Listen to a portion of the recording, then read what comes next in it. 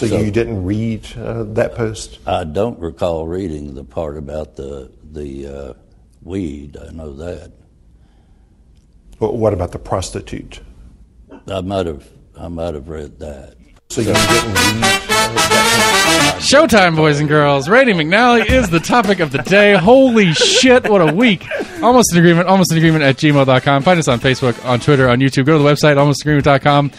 Voter Guide 23 will be coming soon. You can check that out there, and I'll start working on the interviews with that whole mess of people. Speaking of best of people, I got Matt Shears in the room. He'll probably going to tell us about the people that aren't really Democrats because they're running for city because it's a nonpartisan race. But we'll get there at some point because the truth is not that. So anyway, almost agreement at gmail.com. Favorite podcast provider, give us a like, share, friend, follow, tell your friends about us, do that whole thing. Sam's here as per usual, and we've got lots of fun stuff to talk about, not just Randy McNally. We're going to talk about books and banning books and editing books, and I don't know, there's a couple other things we pre-chatted about, so we'll go where we're going. So intro's going to do the intro thing, and we're going to do a show.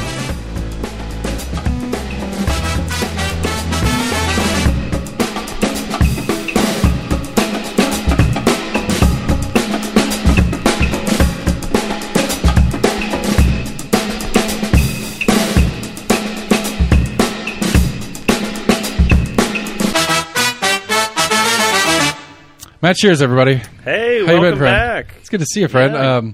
Sam, how you been, bud? I'm okay. All right, so first I gotta get the first thing out of the way here is that we missed you guys last week. As you guys know, I'm not a fan of KUB, and when they blame shit on God, it makes it even more upsetting for me.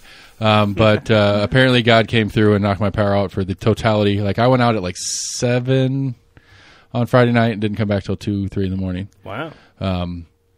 And so that was right in the middle of our standard taping time. I had stuff going on all weekend, so we couldn't catch that episode. So I apologize for missing a week last week on you guys. But we're coming back with fire, thanks to Fire and Hearts. Yeah, fire. All right, so I was gonna try to hold off on this for a little while, but I don't think we can. Well, first of all, I want to say I'm back. It's been a while. Usually after the election, I kind of hibernate for a little bit, a couple months, but I'm back, and I want to say hi to our my biggest fan when I'm on the show, Todd Fromeyer. He always listens to the whole episode. So. When you're on the show? Okay. Yeah. Well, hey, Todd. How you been, buddy? We need to check in. Hit me up, Todd. Remember, because he always makes the jokes about how long they are. We could do 2 hours on Hamlin County, I'm sure. There's years of Hamlin County mess to get into. Okay, so that wonderful clip that I started you guys with is from our wonderful Lieutenant Governor, Randy McNally, on Channel 5 in Nashville, kind of getting grilled a little bit about this interesting situation. And so for backstory on my end of it, I hadn't heard about it yet until Matt here sent me a link to the Tennessee Holler story on it. Tennessee Holler is very left, progressive agenda media source, for lack of a better word. And so little tingle in me goes, oh, this is probably some bullshit. And then as I'm looking at it, I'm like, okay. I think what my immediate reaction was, it's too on the nose, something like that. Yeah, fair. Like, this fair is point. like old school in the 80s when the first round, like, this was before you were alive, I guess, but this, the first round of the freaking out about the gay community thing that happened in the federal government, like the top like 2 or 3 people that were out there, beating gays over the head, at least legally speaking, turned out to have a bunch of gay prostitutes in their past and stuff like that. So it's like, this is too on the nose. This isn't possible. This has got to be a joke. And then legitimately, McNally's office acknowledges that was him, and he did those things. Yeah, they didn't even try and spin it. They didn't say. The only spin on it was that it's like, maybe he used the wrong emojis or whatever, and it's like, okay. Yeah, which he could clarify which emojis he intended to use on certain pictures. He's like 80. They made a point to reference him as a great-grandfather. Right. And we're sorry, a great-grandfather might have used the wrong emojis. I used the wrong emojis. Wasn't the last sentence, he does not intend to stop?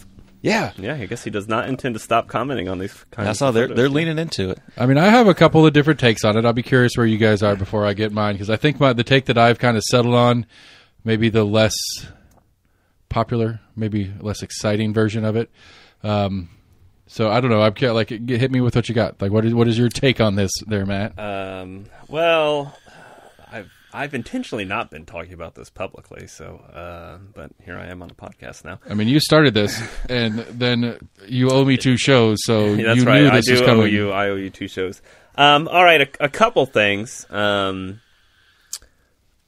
Hold on, time out. Let me say for a second, that beard's looking nice, Brent. Like you really? You Yeah, got I it filling haven't in pretty shaved good in a there. while. Yeah. You said there's no video on right now. That's but true. Yeah, I'm kind of in my loungewear with a beard, and I did wear my 1984 Al Gore for U.S. Senate shirt. And fun fact: anybody know who he ran against in 1984? Randy McNally. No, that'd been funny. Victor Ashe. Ah. Victor Ashe. Yeah, and Al Gore got 60% of the vote statewide. Isn't that crazy? Anyway, back to McNally. Couple things to say. First of all, if he were a private citizen and interested in young gay men and expressing his interest in them, I mean, that's totally fine for him nobody's hating on that. What makes it ironic or hypocritical, however, is that he's been doing this while also simultaneously basically pushing an anti-LGBT agenda. Second thing I would say is that I think that the story's not over yet. I think there's more things to come. That's one of the reasons I've tried to just not comment about it. And I think a lot of Democratic folks across the state have just not commented about it because we don't know what else is to come. I didn't realize how old he was. I didn't know that fact of him, and I also hadn't really put any thought into consideration. Is that get down to it, he may be the most powerful person in the state of Tennessee government. Yeah, probably. I mean, with the way the state of Tennessee is set up, the legislature is stronger than the governor, right? Yeah. And he is the head of half of the legislature, so he's at least half of the most powerful person in the world, or in the state. In Tennessee. Yeah. Anyway, so and another thing I would say is, again, there's lots of details yet to come out, but one of the questions I have is that apparently this young man is 20 years old, and he says in one of the articles or the interview that it started 3 years ago. All right, so I'm going to interrupt with what is it? Started commenting, sending messages, things of that nature 3 years ago. And so that would make him 17 years old, while the person sending him these messages and things would be 76. And I don't necessarily like to throw the word groomer around, and I'm not doing that now. But I think that is something that needs to be explained and figure out the timeline of that, because I think that is pretty problematic in multiple ways. And then after that, I would just say, I feel a little bad for his communications staff, because they're the ones having to write these statements out and figure it out. And to give them credit, I mean, they owned it. In a lot of PR world, I'm sure that people would have just blamed it on an intern or said, oh, he's been hacked or something like that. But no, it's almost like they've doubled down and said, no, he does not intend to stop doing this. All right, so that's part of what leads me to my take on the whole thing. Okay. All right, so in the Tennessee Holler version of the story, I think they even said they didn't bother contacting his office because they knew they wouldn't give him a straight answer, which is keen journalism skills right there. At least do the CNN move and say you contacted him, or reach out to him, and then 25 minutes later write the story and say they didn't respond. Mm-hmm. You don't have to wait for them to respond, apparently, because that's another journalistic thing that apparently doesn't exist anymore. But and so they talked at length to this Franklin character, and to the point I saw there was, I guess they did a live like a podcast interview or something with him, because there's a video of them talking to him. It's really funny because he's doing like a Zoom call on his phone and he's walking around his bedroom while he's on it or whatever. Which, as an influencer of his, I figured he'd have a better setup than just an iPhone, but a setup like this, yeah, which isn't there either. But anyway, so what got me and what kind of started leading me towards my take on it is that I almost want to give McNally the benefit of the doubt into saying that this is just politics. This is just what is a politician if not a salesman for themselves? And so as you run down the gambit of it and you say, okay, well, at least in his mind, this kid was a constituent of his at some point, whether he doesn't still live in Tennessee is what it said further down in the story.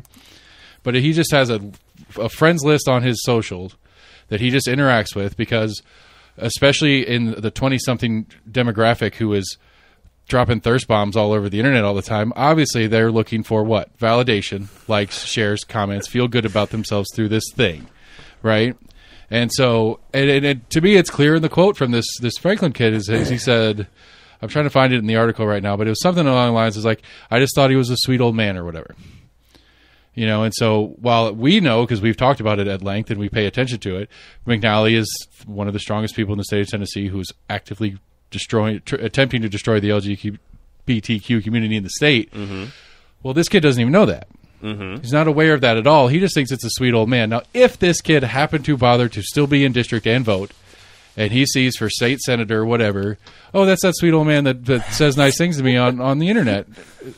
Like it tracks to me. I think that's quite some spin. I think that's the best possible scenario.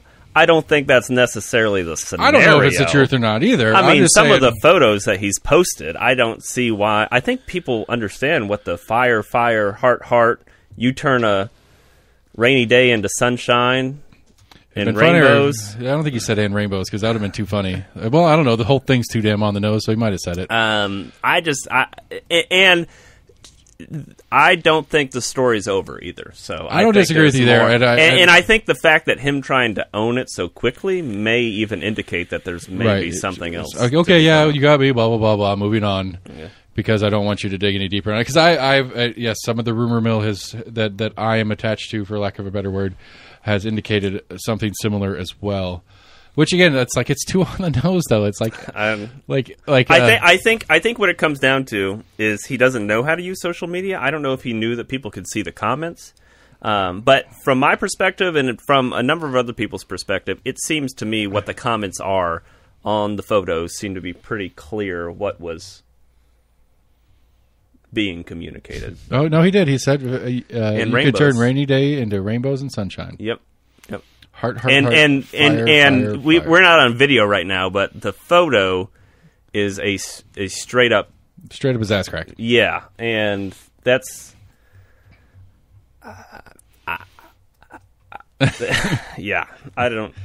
That's for him to explain. I mean, yeah. And again, like the very apparent hypocritical stance of it is very easy to poke at and pick at and all that kind of stuff. And I don't know. Like, is it? And again, I would go back to the fact that if the timeline, I mean, I'm not making any vast statements about it, but someone should look into that timeline because that's a problematic timeline. But and I agree with you that that again is part of what I'm curious about, because I think when when Sam and I were talking about it a couple of days ago, is I'm sure the Tennessee Hollers doing their best to try to, but like, is there a way that you can go down what McNally's been commenting and posting on and stuff like that aren't his own posts? Because like, it's easy, you go and look at his thing and you just scroll down. Yeah. But however to do that, I'm sure it's doable, or you just go and you. Yeah, I will say that there are other people who have gotten comments from him that I right because seen. but on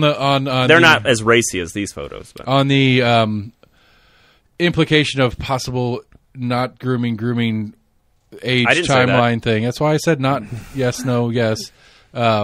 Is well, that's like Donald Trump when he says, "I didn't say Meatball Ron. Why would I say Meatball Ron?" But I think, I think on that angle, if we can go back in time and follow the timeline of, well, what was the conversation when this kid was 17? Yeah, that would be. I mean, there's apparently. I mean, if there were messages or right, was it this 17-year-old showing pictures of his ass and the same kind of comments? Because that's a little bit more in line with what you're not implying. Whereas if it's just this 17-year-old kid that he knows, because there apparently, again in the story, there's some semi-direct connection from Knoxville, from the portion of Knoxville that McNally technically has constituents in, and this kid and whatever. And so, I mean, he used to represent a much smaller part of Knox County. Now he represents a much larger part of Knox County. Right, and it dawned on me today, actually, that when they redistricted, they gerrymandered XYZ Bar into his district. Huh. Right, which means that I am now in his district professionally. Mm-hmm. So your new establishment's over there in Happy Holler? Yeah. Wow. Okay. Is it where the old Time Warp place used to be? Oh, wow. Okay, yeah. So I didn't know this. So Central Cinema is on the one end of the building. Time Warp was. He did not pay me to talk about this. Time Warp was 3 units. The end unit is 00 Organic Wine Bar. Yeah. And then we're the middle 2 units. Oh, well, one of those units was India's campaign headquarters in 2019. She told me that when I ran into her down there. Oh, really? Okay. Yeah, I ran into her and Commissioner Jay coming out of Flats and Taps. Interesting. Yeah, this was months ago. This was when he's thinking about running for mayor. Yeah, throwing it out there and see what happens. And then shortly after that, I'm not saying that meeting was about that. Yeah. Maybe I'm strongly implying it, but I'm not saying it. But shortly after that, he announced that he was not intending to run for mayor. Speaking of... Anyway, so what's your take on it? Okay, sorry. Yeah, Sam.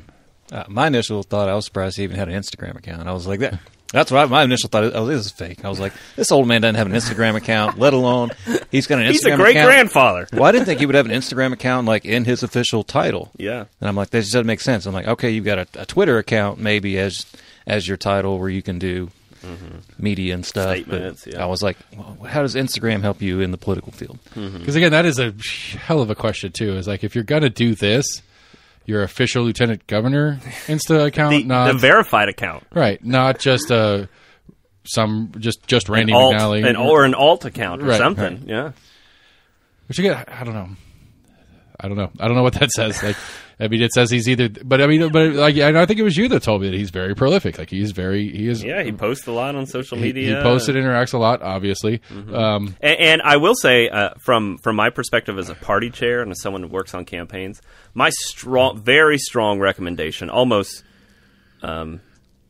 order to most of our candidates, is you do not run your own social media. You let a staff member or you let someone else run your social media. Because stuff like this could happen. So, I mean, did he just get reelected last year? He did, yeah. Mm-hmm. So, the end of this term, he's going to be 73, or 83? 84? Yeah, he'll be 83, yeah. Do we think he's going to run again? No. Because, I mean, here's the one that's crazy to me, too, is that the East Tennessee Republican whatever Facebook Yeah, you group, told me that. I haven't seen that. It's only like 1,100 people, so I don't know. They think everybody's a rhino. Yeah, they called him a rhino, and they want him out. And then apparently, like, they had a link to an article. Why is he a rhino? Because he's gay. Like I don't know. Or he's nice to gay people, I guess, is probably the more generous way to say it. And one of the articles of his response, it may be that Channel 5 that was quoted in some of his responses, that he said he does have like friends that are of that persuasion. We got that video. He said, I support them. Yeah. And he says that his views have evolved, but he still has the same policy views, so I don't really... That's great. I'm not anti-gay. That's great. But why do you pass anti-gay bills? Well, we pass bills that kind of limit certain things. There's safeguards in those bills. This is the most anti-gay legislature in the entire country, and I don't think so. And meanwhile, you're commenting on that's pictures a fact. That are very Adam, what did you undeniable fact. I just want to know if you have any comments, I guess. On what? On the posts, I guess. What do you... on these posts, right here, these posts. The comments, try to encourage people on my post, and I try to support people just because he's gay. I also have friends that are gay, relatives that are gay, but I don't feel any animosity towards gay people. I mean, obviously. I mean, I think that's the thing that the problem here is. It's the you're pretty clearly okay. It's the opposite of animosity, right? Yeah. It's the in my new phrasing, it's the square of the circle for me here on how you can obviously heart be pretty cool with gay people, fire. But also do these things legislatively. Mm-hmm. You turn a rainy day into sunshine and rainbows. And here's my problem. Like, here's the real problem with this whole thing to me is that, like, the normal old school me, and at least the watching the federal government do things kind of thing, says when we have a big shit show, like a legislative session that is this, because I mean, realistically, we pay attention. Sam pays attention. You still watching sessions? I and haven't stuff? caught any of the new. Okay.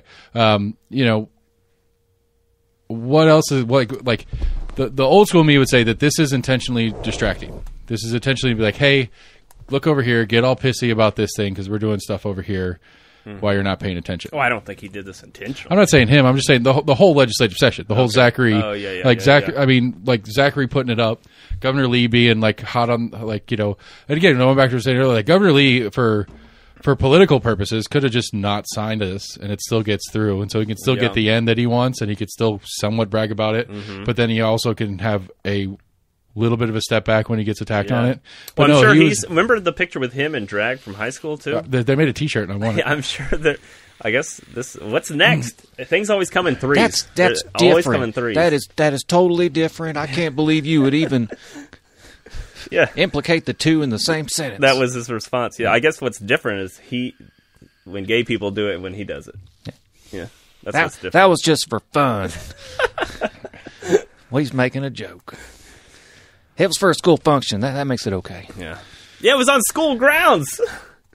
It was like senior prom or some kind of senior. It was like I think it was Powder Puff. Puff. Yeah, we do that. We did that at my high school. Powder Puff. I always thought it was kind of weird though. I didn't do it. I remember it happening. I just don't remember ever paying attention to it. Like I never went to a Powder Puff. Yeah, but I mean, this legislature, this session particularly, it's been like you can't keep up with all this stuff. I mean, no, and it's not really particularly. That's every session.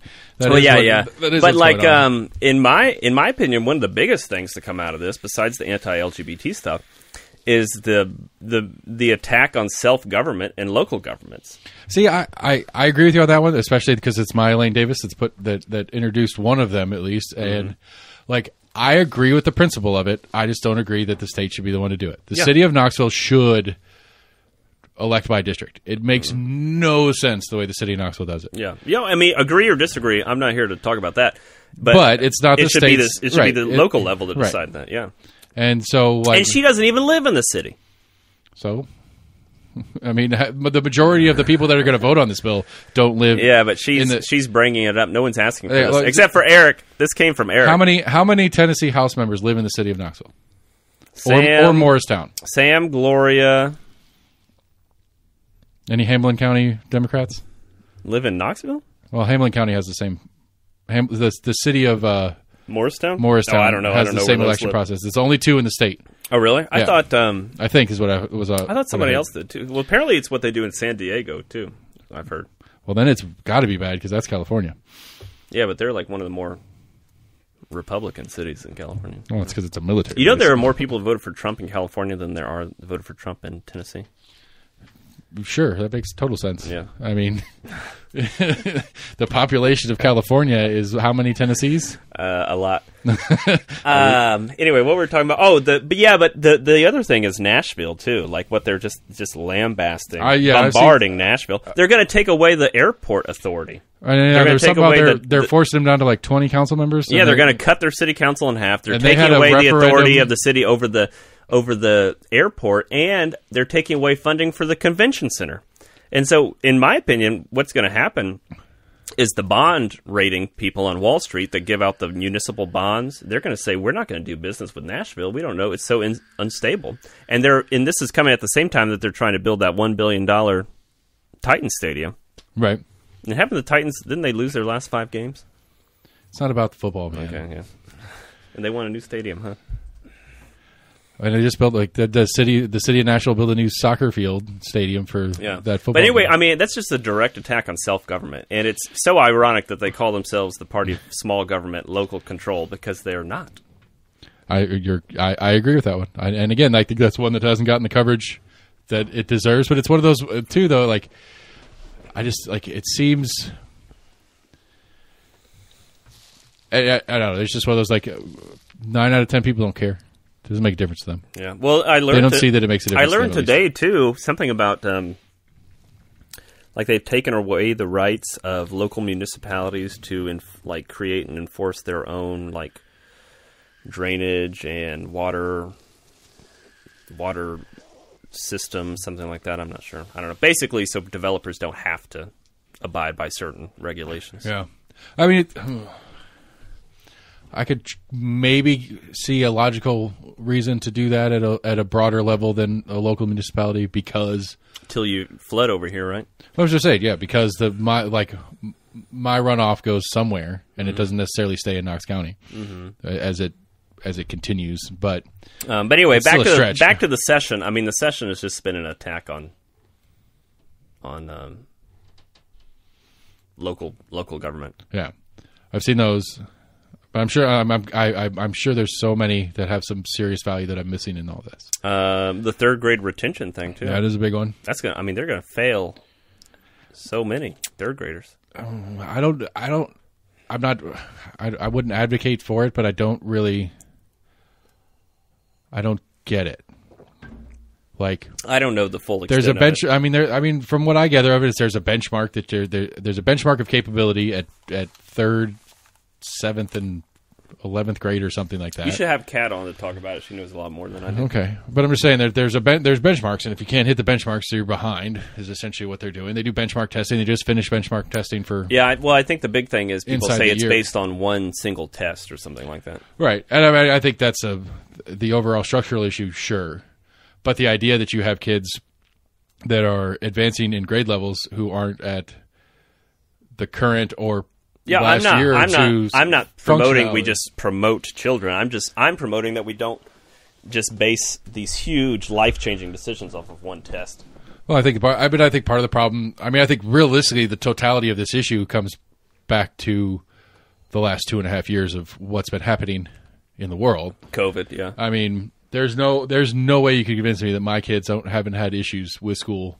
Oh yeah, as they come back from. Mm-hmm. I mean, even the year they were in, but the fully masked year, and then that whole lawsuit mess, and why we were one of the last counties somehow to still have masks on, and that whole thing. It kind of backfired. Yeah, and so like the whole there's no way that. Well, I think most kids aren't behind at this point. I mean, I do think that virtual school proved to be detrimental to. The development. Oh yeah, sure. Wow, I already drank that. Anyway, the session. Yeah, I mean, the session is just one thing after another. I don't know how I can't keep up with it. So, I mean, even when talking to Sam and Gloria, they're like, it's just so much all the time. Right, and it's like all these fires. Like you address this, address that, address this, address that. Well, I mean, perfectly good example is Briggs last year or 3 years ago, whenever the. Heartbeat bill? Yeah. Oh yeah. And he's like, well, then now he says he didn't. He didn't read it. He didn't really read it. Yeah. Well, like, I mean, isn't that like the whole thing? Your job? Like, that's the whole thing. Like, I mean, I would like. You could have picked a no vote. I would have accepted that. You know, I didn't think it was that big a deal or that important. It had enough political whatever for me. Because I didn't think they'd ever overturn Roe v. Wade. Like, if that was his take on it, I could accept that as a one. But it's like, I didn't really read it. It wasn't that big a deal. Yeah, Moving well, on. I mean, I think the whole situation there is that politically for him, he couldn't vote against it. Right. I agree with that. But also, I don't know. You can't say it out loud, though. You can't be like, I didn't read it. Yeah. I mean, we know that, for the most part, that you guys don't read them all. Yeah. You can't read them all. It's impossible. Yeah. Mm-hmm. We understand that. But don't say it out loud. Well, but I guess but honestly, it's a good thing because he's actually one of the ones that is kind of like, we need to back off a little bit. Yeah. And so, but I don't think But that's just it, though. Is like if it's politically, if he was like, unless he's already decided he's not running again, why is it politically feasible for him to make the stand now that he couldn't have made it in the first place if he would have bothered reading it? Hold on, you went back and forth so many times. Because if say he's that again? Because now he's doing it. Right now he's trying. Now he's pushing back. He's pushing back and being like, I should have read it. I didn't do what I should have done. Yeah, it's a little bit more extreme than I think we should have it. Let's back it off a little bit. That's where he's at now. Mm-hmm. Well, it's still obviously not politically advantageous for him to do it.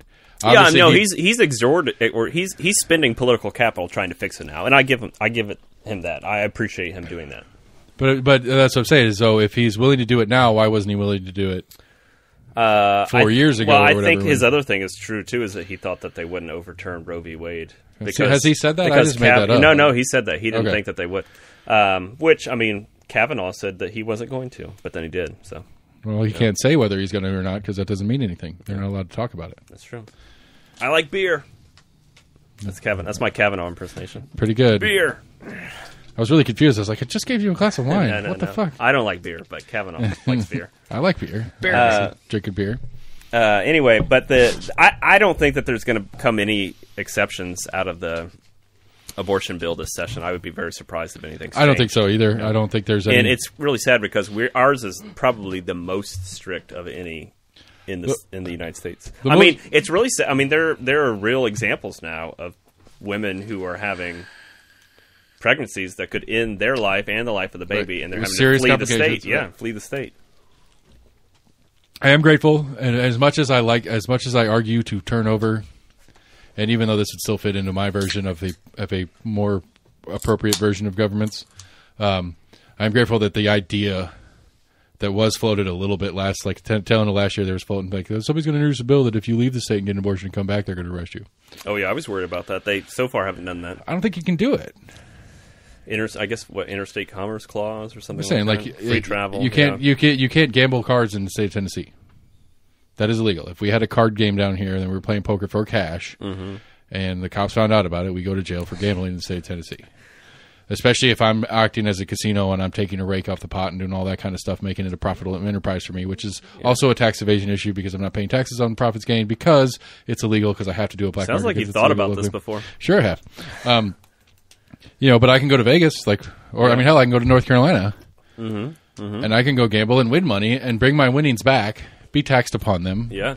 Federally, I don't say Tennessee wouldn't tax me for bringing my money back, but I would get taxed upon them and what they. And the flip side, in North Carolina, you can't bet on sports. You can drive over to Tennessee border. That's so dumb. Bet on sports, drive back over. I hate the way they did that. It's like, okay, cool. I like sports betting. Don't get me wrong. I still use my black market guy, but whatever. I just like the whole, make it online only. I understand it for the state's perspective because then it's much easier to control. They can follow. Are there states that allow not online? I mean, any gambling state does. Again, you go to Harrah's, they have a sports book, which is just a room where you go and walk up to the counter and place a bet. Oh, really? Huh. And sit down and watch the game. I mean, Vegas has whole rooms. Sounds fun. All the casinos in Vegas have at least a room, if not multiple rooms, where it's just it's a cool sports bar. Except, I think it's funny. The bartender takes not only your drink order, they take your, Tennessee by 4. I don't know if you're a baseball fan, but I just think it's really ironic that Pete Rose basically got excommunicated for betting on baseball, but now you watch a baseball game, it's like all the commercials and they talk about it on the commentator. I mean, it's still a player and or manager in that case, versus a layperson is a different animal. Because there's some there's some NFL players that got in trouble for betting on games in the NFL that they weren't in, because the NFL has a standard that says, as a player, as an employee of the NFL, you cannot gamble on NFL. I bet on a NASCAR race once. I do. I like NASCAR races. I bet on a few UT football or baseball, UT basketball games as of late. Hell, take the over on some UT baseball games. Holy shit! They had like a 17-run third inning a couple nights ago or something like that. That's crazy. It was something obnoxious. You done any sports betting, Sam? No, don't care for it. No. Sam's a card guy. Oh, really? Okay. What do you play? He likes the poker. Ooh, are you good? Not really. Oh, come on. Don't be humble. He is. He's super patient. It's annoying. He's hard to play with because he just sits and sits and sits. You seem like you have a good It's not poker. advantageous, though. You seem like you have a good poker personality. I think you'd be straight face. I think you're. I think you'd be a better cash game player if you played a lot of cash games. Maybe because of your patience. I've never been to Harrah's. I'd like to go to Harrah's. They're going to open one over in. Aren't they going to open one in Tennessee or something, or in Bristol? I think it's almost open, but it's only going to be Hard Rock. Yeah. I think it's only like sports betting and some stuff for now. I think there's one. Years, there's so they do like there's the a new one in grand Kentucky. Where? It's just across the border. I went to one in Mississippi on the river. I've been getting flyers for it. I got a flyer for it. It's the Mint Gaming Room or something like that. Huh, interesting. I got a flyer in the mail for it. I don't know how or why. I've only been to Las Vegas one time, and it was just because I was traveling through. I didn't really like it. It was so hot and just traffic. But anyway, the whole going down the gambling rabbit hole is that I can go to Vegas, where it's legal to gamble, gamble and do that whole thing, and then come back to Tennessee, and it's not a crime. Yeah. Even though it would be a crime if I did it in Tennessee, I didn't do it here. So yeah. And so I don't know of any states. I mean, I know if people have been talking about it, but I don't know of any states that have enacted a. I don't think that's what I'm saying. I don't think you can. Yeah. I don't think that is within. I don't think that would be constitutional. If it were, they would do it. I'm sure. Yeah. I'm just saying I don't think it's constitutionally viable to even. Till the Supreme Court says it is. I mean, I don't know. I'd have to go read my Constitution again. I at least feel like Neil Gorsuch wouldn't go for that. Kavanaugh would. I think, and I get it. I think that I don't even. Fuck, where do I go with that one? I hope. I mean, that would be tragic. That would be. Women would die. Women would die. I mean, my wife had a pregnancy. She had preeclampsia, and luckily, we had doctors that like she was able to give birth, and our son Henry's fine. But I mean, even conversations we've had about like when do we want to get pregnant again, and like, well, what if there are complications? We need to be ready to travel, things like that. I mean, it's kind of scary. Gotta have a go bag. Yeah, exactly, and that's the reality of it. So, but I just don't like. I mean, not just for an abortion issue, just across the board. Like like our stupid gambling example, and it just it takes one state that decides that like I don't know, Utah or something. It's like, you know what, you can't gamble anywhere. It's like you can't. I don't know. I just don't. I don't. Picking on the Mormons, are you? I just don't. I don't think you could get away. I just don't. Even with I'm not an attorney, but I agree. Even with the Supreme Court, the way it sits and stuff like that, I don't think we are that crazy. We're pretty we're crazy. Yeah, I mean, you can go to Canada and do stuff that's legal in Canada. That's what I'm saying. Come back. Yeah, let's go to Amsterdam and get our hash on and come back chock full of it in our bloodstream. I guess they could maybe. I mean, that was UT's rule. Like, you can't have. There's no alcohol on campus at UT. Yeah, you count as a vessel. Oh, really? They could test you? Yeah. Wow, I didn't know that. I mean, I don't know if they. I don't know if surely they don't do that anymore. But anyway, so I mean, I don't know. Speaking of, that's some bullshit. Your city people suck. Why? I'm really mad about the fucking UT football stadium thing.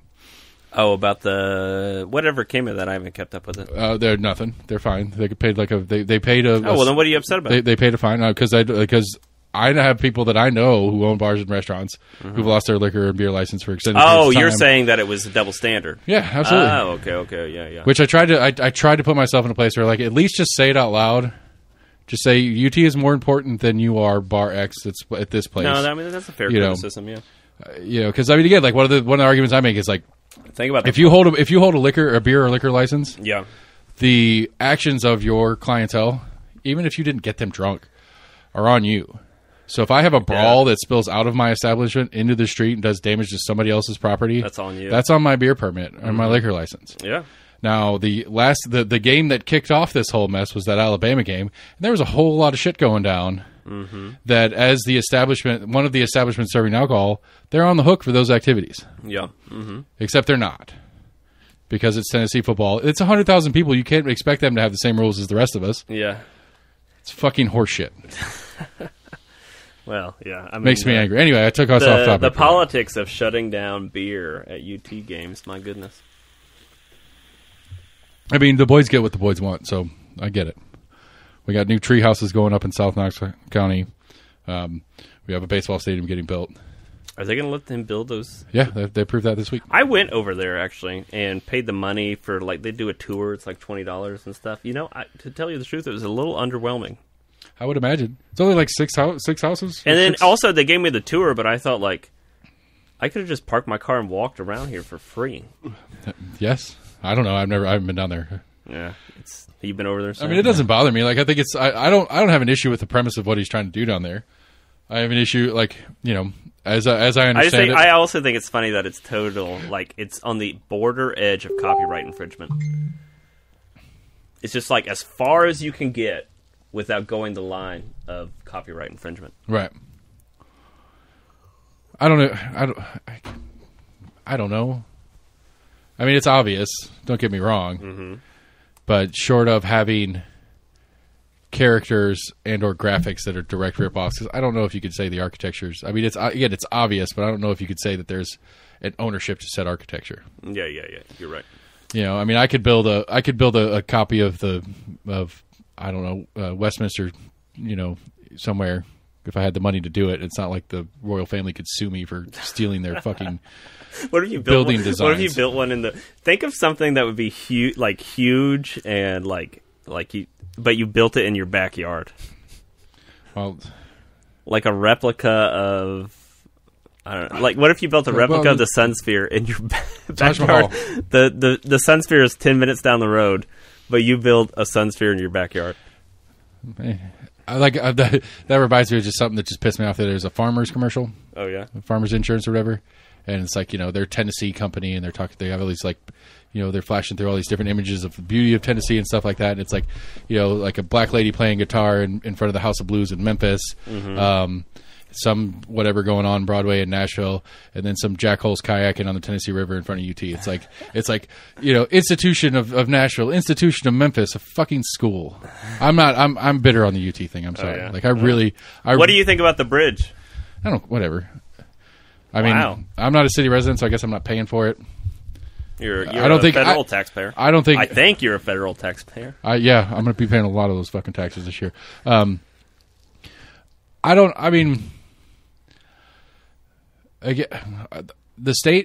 state portion of paying for it and the state's relationship with the University of Tennessee and stuff like that makes sense to me. It's fine. It's an amenity for a thing that, and it gets to the question. I don't know if there was an article floating around. It was an op-ed from a student who was leaving UT. Oh, yeah, I saw that. Julie Gautreaux posted that in Compass today. And it was not, I don't know. It's kind of, I didn't really quite understand the complaint per se, other than college is expensive, which I thought everybody already knew that. Mm-hmm. I'm a little confused because there are some things in place for a person with the high school credentials that this person had that didn't seem to line up with what this person was getting. Mm-hmm. But, the university, whatever the goal of the university is a goal that apparently is worthwhile for the people who spend the money on it, whether it's the state or the donors and whatever combination of things. I'm concerned. Like, I realized the whole, the power that UT has. I think I was joking about it with Scott and Jesse off air when we were taping their show a couple weeks ago, and it's like on the hierarchy of things. Mm-hmm. Like, if the University of Tennessee wants a piece of property that the city owns, can they pull eminent domain on the city? Like, I know they can pull eminent domain on me and you. Yeah, yeah. And I don't know. What'd they say? I think Scott's jokingly answer was, if you go in order, it's the railroads, federal property, state property, city property. Uh-huh. And so the university is state property. So, yes. Okay. It was the take that Scott had. Mm-hmm. It would be a very interesting situation if it ever came up. Not that it's ever. I'm sure it's happened somewhere at some point, but at least in Knoxville history, it's not occurred yet. Yeah, but that's the problem. Like, the problem I have with the bridge is that the city is going to spend any money on it under the guise of, well, we're trying to get Southside better. We're trying to attach Southside back to Knoxville, make it feel like it's one city. Blah, blah, blah, blah. And the reason we can invest this money is because it's going to raise property values. Those property values hit the tax rolls. We get our money back. Yeah. Well, if the university goes over there and just picks up all that property, we don't. Yeah, fair point. Because the university doesn't pay property taxes. Yeah. And they can do what they want. Right. And they don't have to follow code. They don't have to abide by zoning code either. Yeah, no. I greatly appreciate the University of Tennessee. Go Vols. I'm not an alumnus like you are, but I am a great admirer of the university. I think that the university needs to remember that the city of Knoxville and the people that live in Knoxville exist outside of the university. Right. And I think the city of Knoxville and the county, for that matter, need to assert themselves to say, because I always make the comparison to, it's like, you go to Atlanta, Georgia Tech is there. Yeah. You go to Knoxville, it's next to the university. Like, it is the university. This is where that orange team plays football that you see on TV, and the city that's attached to it. Yeah. Where it's like, Georgia Tech's over there, and then you got the aquarium, and you got this other stuff here, and you got all the cool things that are Atlanta. Yeah. No, I think that, we're not really even a college town. I mean, Athens, Georgia is a college town. Chapel Hill, North Carolina is a college town. Right. I think we are a city that has a college in it, but I think that sometimes the university thinks that we're a college town and they just get to do what they want to do. I agree. I think we've been for a long time at a threshold that needs to be crossed. I think the size of the university versus the size of the city was close enough or whatever that the assertions of the university made sense. I think the size of the city of Knoxville is getting to the point where it's like, it doesn't really make sense to just say, okay, whatever you want. And you can keep your beer permit, but I'll take this other guy's. And I appreciate the University of Tennessee. It is the biggest economic driver in our region. I'm not trying to say we should, but what's frustrating raise it to the ground or anything. What's frustrating is like admitting more students than you have housing for. I think that's a little disrespectful to the people that live in Knoxville, because that's driving our rents up, that's driving our housing up, when we already have a housing shortage, Here's and you're admitting more students than you can even house. I think that's disrespectful to the people that live here. Right, and I think I have a fun one, and I think you'll like this one, and it's very non-libertarian. I think if anybody comes to the city for an adjustment on zoning, and anywhere in their pitch they say there's student housing involved, then they have to have an equal number of affordable housing. I think it's a fair point. That would be the pitch, because you know how many would get built? 0. Because it's like, I'm going to build 200 units, 100 of them have to be affordable housing. I'm not going to make enough off the 100 that the students make to make it worth me building. Yeah. But I'm over it. I'm over this idea. They're talking about doing the old Hyatt building into another new student housing. Everything that's all the cool new construction that they did on the south side, which is cool. It looks nice. It makes the South Riverfront very attractive. But it's all student housing. And it's like, well, other people live in this town, and other people want the urban permanently live here permanent, right? Not for. And the urban part of it, like Knoxville has spent a lot of energy and effort trying to make the city proper more appealing for people to live and work and do all those things. Yeah. And every bit of housing is getting eaten up by students intentionally. Maybe not by the city per se. What's the Hyatt building? What are you talking about with that? The weird little half triangle. Oh, building. That's going to be student housing. There's a guy that's there. I can't remember exactly how that ugly building. Yeah, there was somebody who was pitching the idea of renovating into efficiency apartments, basically.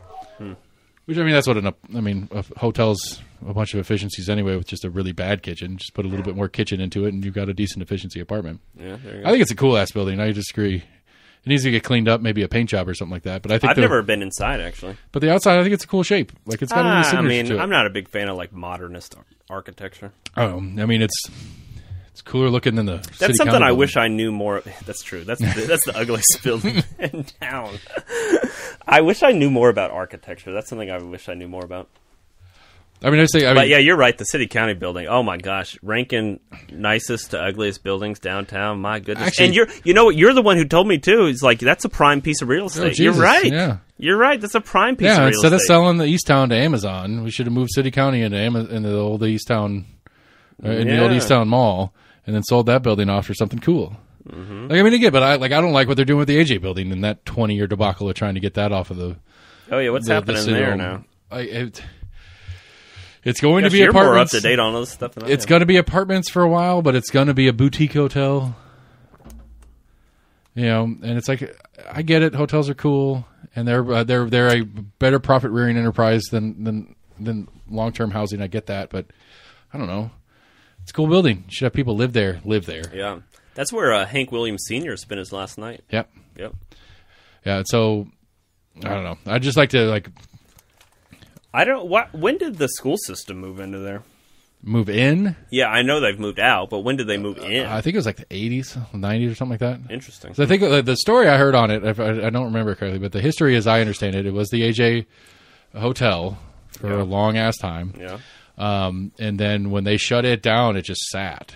Wow. And I think the city either took it for tax purposes or bought it fairly cheap. Interesting. And this was back in the area where downtown was nothing. I don't think that people in Knoxville appreciate the fact that 20, 30 years ago downtown was dead. Oh yeah.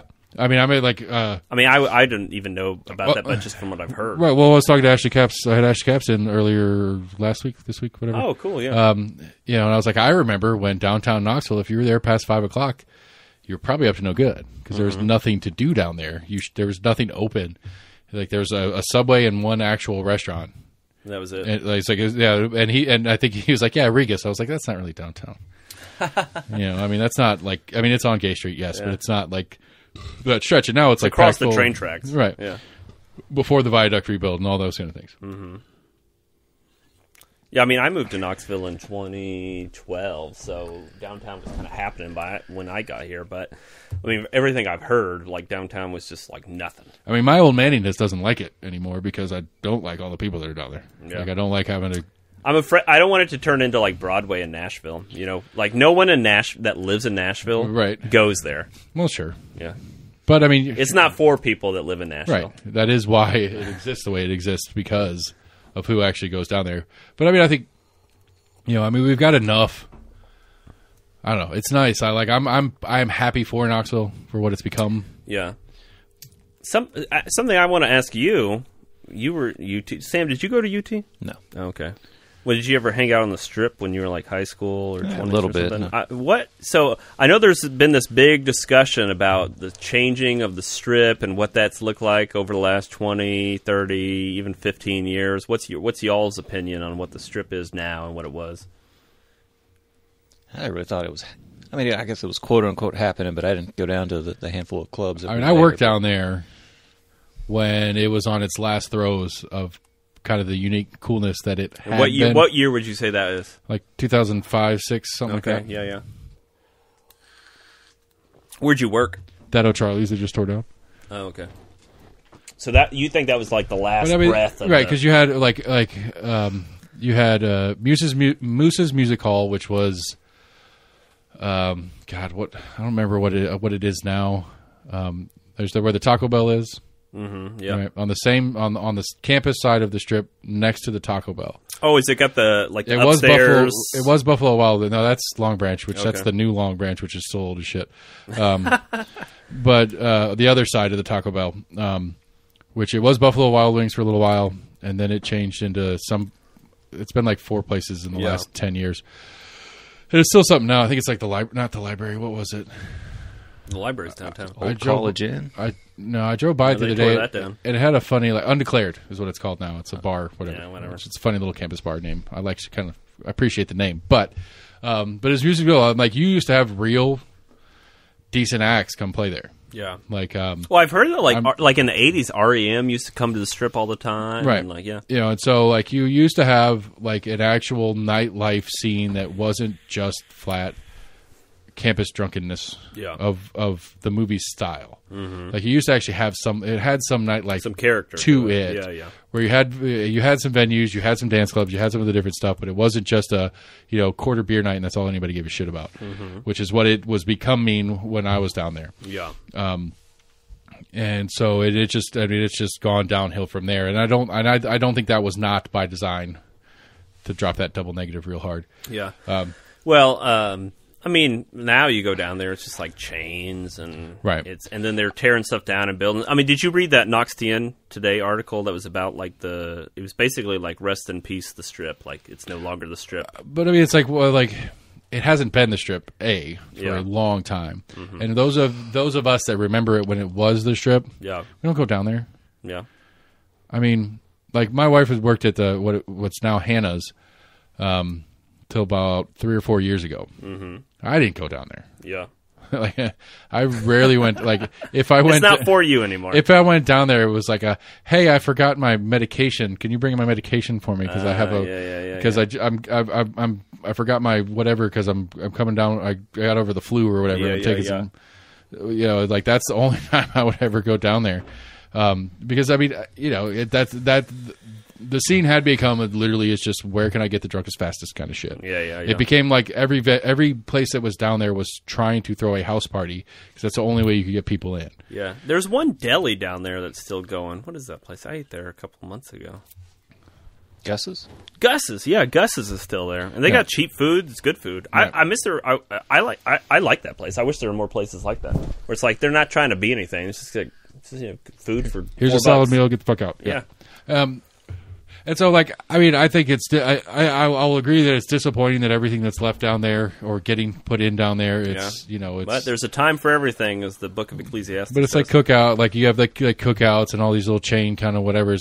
There's no Chipotle, right? Like the last standing of the original whatevers was Stefano's, and it's gone now. I used to like Stefano's. It was never good. liked their pizza, really.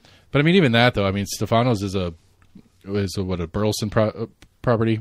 Was it Burleson? I don't know. And Mike Chase. I don't know. It's one of Mike Chase used to be a Democrat. It's one of the 2 or 3 big, Burleson Chase good folks. food guys. Yeah. Somebody told me Mike Chase was selling Calhoun's. Say that again. Copper Cellar, Calhoun's. Copper Cellar. Somebody told me he was selling it, or maybe the one on the Strip. I think I know so. I would. I mean, Mike Chase used to be a Democrat. He's a Republican now. He used to be a big Democratic donor. These big money developers. Burleson's always been a Republican. These big money developers that are going down there, they're going to buy anything they can get their They're hands on. out of state too. That's the most frustrating thing. I mean, like I don't quite understand the premise of you're like a near campus developer specialist. Like I don't understand what that is. What do you mean? I mean, what? Like I don't like. You're building. I got something in Tuscaloosa, Chapel Hill, Knoxville. Right. Yeah. I don't know. People are into that. I mean, I get the idea of when you go pitch it to the city, especially when you're asking for adjustments on zoning and stuff like that. It's like here's one we did here. Here's a good example of what we could do. You see that we can come through with it and whatever. And I get that part of it, but it's just like I don't know how many companies in Knoxville can build a 10-story building. A lot. Yeah, Denark and I mean, there's plenty of there's plenty of capable locals that could do it. It's just this one bought the property, went through the process. Yeah. But yeah, I mean, again, it goes to the housing thing too, and it's like okay, we're going to build X number of houses or X number of housing units, and all of them are going to be filled by students. Yeah. Well, Fort Sanders as a neighborhood used to be a very historic neighborhood, and I mean, UT just basically took it over and just demolished it. I mean, just obliterated the whole neighborhood. But I don't disagree, but it got to one of those, to me, it was just an economics game. Yeah. It's I can rent this old ass house. Split it up into 8 apartments. Right. We can take this little room here and make it 7 apartments. Right. Or build these complicated multi-tenant, leases so that you can come and lease it for the 9 months you're in school or whatever. But you have to share parts of the house and all that kind of stuff. And we can do that, and that's going to maximize my ability to make money off of this house. Well, it's not worth fixing. Yeah, I mean, geographically, I think that some of, like what you were saying, your frustrations with UT, I think some of it goes back to the geography of where UT historically has been. It's been Fort Sanders, and now, I mean... Right, it's stuck in that little thick spot or that little dip in the river, which is campus proper, and they don't have anywhere really to go. But now they're eyeing, like the lieutenant governor, with hearts in his eyes, other properties around. Well, but because I think, and actually, I'd be curious your take on this, because I think one of the things that kept Fort Sanders what it is the historic districting of it. Yeah. Which also made it really hard on owners of property there, whether they were live-in homeowners or landlords, to do anything with those properties. Yeah. They got kind of stuck, which also kept the university out because they're like, I'm not fucking with those historic district people. Yeah, they know what they're doing, and they know how to make this. They took those over too, like the James, like one of the famous authors that was there. They took his house and bulldozed it. James Agee. I know, and it used to be there used to be James Agee Way, and I think they renamed it for Fulmer. Did they really? I think there's still James Agee Way, but that would be a microcosm of the what you were talking about. I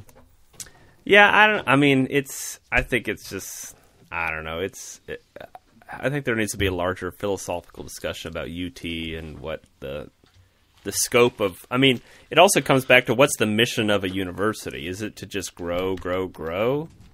Is it to educate students? Is it to get rid of humanities majors? Sam gets mad at me all the time. Business majors? It is a profit-rearing enterprise on some level. Yeah. What do you think, Sam? What UT is? Well, like you said, you get mad at him for saying that. I push back on the idea of education as a profit-rearing entity. I mean, as it should be, or as it is. As it should be. I guess. Okay, no, I agree with that. I mean, I don't disagree with that either. Yeah. You're being all quiet, and if you're going to be quiet, I'm going to turn your mic up so I can hear you. Speak. No, I agree that it shouldn't be, but do you think it has become that? I honestly don't know much about their inner workings. Yeah, I mean, to say one way or the other. I don't know where they're putting all their how many baskets they're putting their eggs. I mean, my wife and I have been talking about this recently. She's worked in higher ed and has degrees. She's finishing a doctorate in higher education policy. I think a lot of higher ed's a sham. I think it's kind of a sham.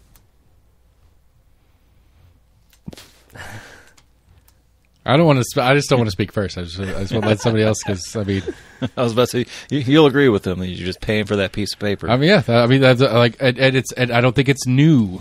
I don't think it's that it's become a sham. I think it's always been a sham. Yeah. I like my dad.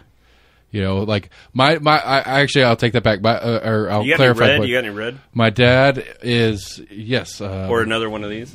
No, that's the last of those. Oh, okay. My dad is a Vietnam vet. Yeah. He went to college. Where'd you go? West Virginia. Oh, cool. He went to college because he was getting drafted. Mm-hmm. And if you go to college, you don't get drafted yet. And then if you do go to college and graduate, you get drafted as an officer. Oh, yeah. And you get to skip a bunch of shit, and you're less likely to get killed. Mm-hmm. Now, I've never actually point blank asked him, did you go to college just so that you wouldn't be a grunt and go get killed? Yeah. Or did you actually go to college because you wanted to go to college and it had the extra bonus? Because he was like, I mean, he told me the story of like when he went to West Virginia, he was the treasurer of his fraternity.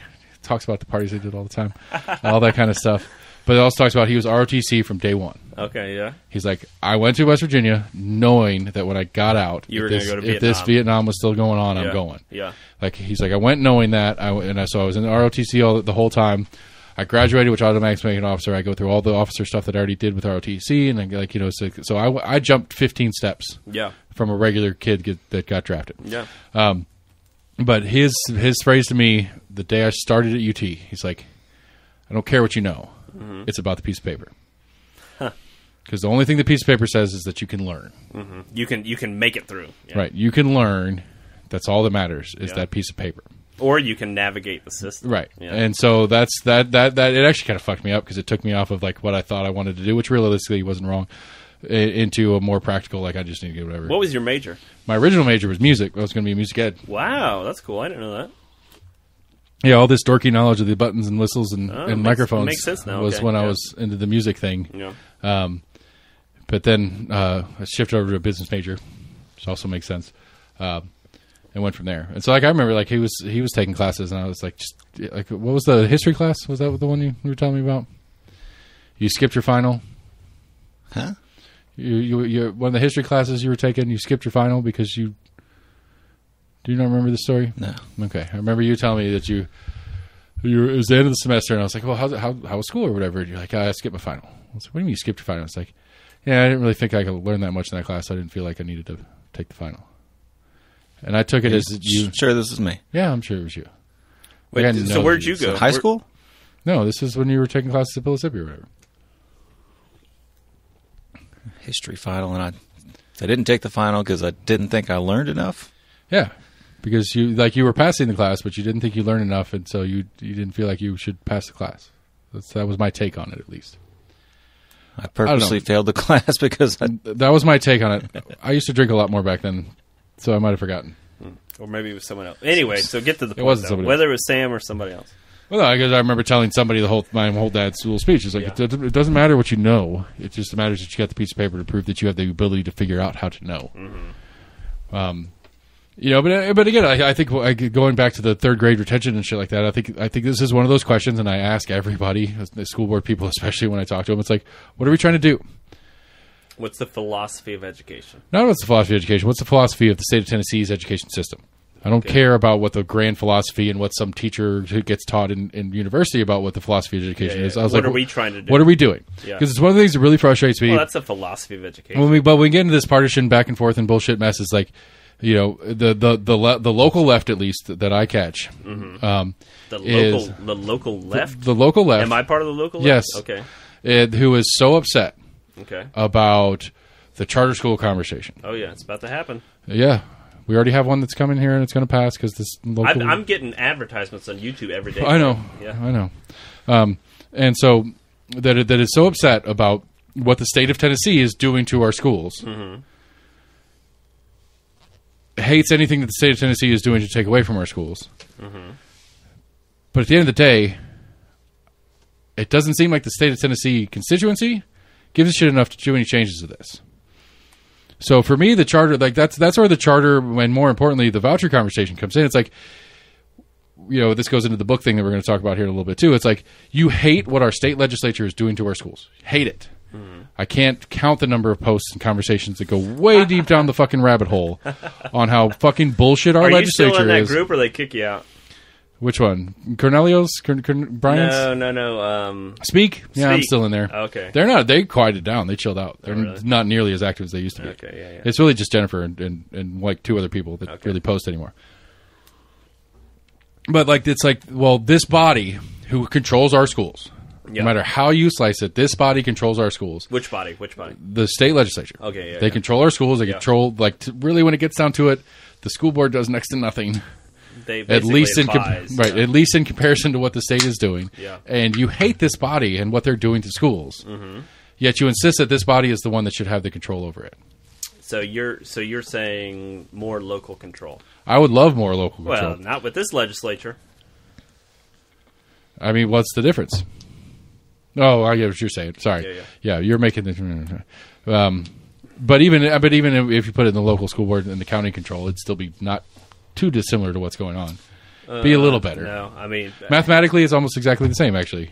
Yeah, but what's interesting when you think about that is I was talking to someone else about this the other day. So Annabelle Henley that ran South Knoxville, she lost by I think 200 and something votes, 237, something like that. She would have basically flipped control of the school board. So 237 people in South Knoxville basically decided what the future of Knox County schools are. No, they didn't. Why not? Because the state does it. That's my whole point of my rant is that the state legislature is the one that does it. Yeah. But I mean the big macro stuff, but like how it's enacted on local level. Right. Like what's the biggest like they wouldn't approve that. They wouldn't approve the charter that's coming through. That would be different. They don't have a choice. They would not approve it. The state legislature might override them. No, they can't not approve it because this charter has nothing that the local school board has the authority to say no to. No. The local school board has to vote on every charter. Sure, application. and our girl Kat might say no, knowing that it's going to pass anyway. But if she says no, knowing that other people are saying no, and it doesn't pass, Knox County Schools the school board is getting sued. By who? By whoever has applied for the charter. Well, I think that because state law overrides they can it. supersede it and just go to the state. State law overrides it. You're correct that the school board can refuse a charter. Yeah. But if the charter checks the boxes that the state says correct, then they and the school board denies it, then that charter sues the school board. Yeah. Well, anyway, I mean, there's another number of other local policy decisions that would be different. Right, we're getting the playgrounds fixed, and that's not bad. I'm not mad at Watson for that one. I think that's a good. I mean, I think it's a weird. That was Larson's thing too, right? Yeah, Larson was in on that. I think it's a weird thing. Hey, you got any red wine? Oh yeah, you asked me that a second ago. I do. I have bottles and bottles down here. Bottles and bottles. Yeah, there's a whole box full of wine right there. Wow. Okay. But it's not box wine. It's just a box full of wine. Okay. I don't like. I don't mind box wine. I don't either. When I do buy anyway, wine okay. for myself, We went down a rabbit hole. Champagne. Where did we go? We were talking about school board, 237 votes. That's a white. That green top one, I believe, is a red. Whatever is fine. Yeah. What it's kind of white? A hot white. What? It's sitting on the. It's like a spicy box on the floor. No. Oh. It's just not cold. Social Shard. It's a little cold. Yeah, it's fine. I mean, you got some of the screw top. It's easier. I've got a corkscrew down here. I don't want to make you have to. Yeah, but if you do that, then you're going to have to. Whatever. I'm not going to drink it otherwise. So. Can I take it home with me? Yeah. Wow. Okay. Generous. Now it's a party, people. We got Matt on number 3. Yeah. Anyway, you were asking a question. I'm trying to figure out where we are. I like the priorities here. He disrupted not knowing where we were, so that we could get some more wine in his glass. Hold on. Let's stop talking politics for a second. Where's the wine? All right, hold on. We gotta backtrack. Hold on. Hold on. We're going down a puzzle. Okay. We were talking about 237 votes, South Knoxville. That's going back to charter. That's going back to state legislature. That's going back to your discussion of educational philosophy. What are we? Okay. Let's take it back to the macro level. What are we trying to accomplish with our schools? Basically, is what you're saying, right? Right. Okay. What do you think we should be trying to accomplish? I don't know, but we're not doing good at whatever it is. Okay. But because if we're let's continue down your back up. Are we trying to create workers or citizens? No, where we really started was the sham of higher ed. Oh yeah. All right. So the new 865 Academies thing that Ryswick and the school board have put out, it is happening, which is something that is locally controlled per se.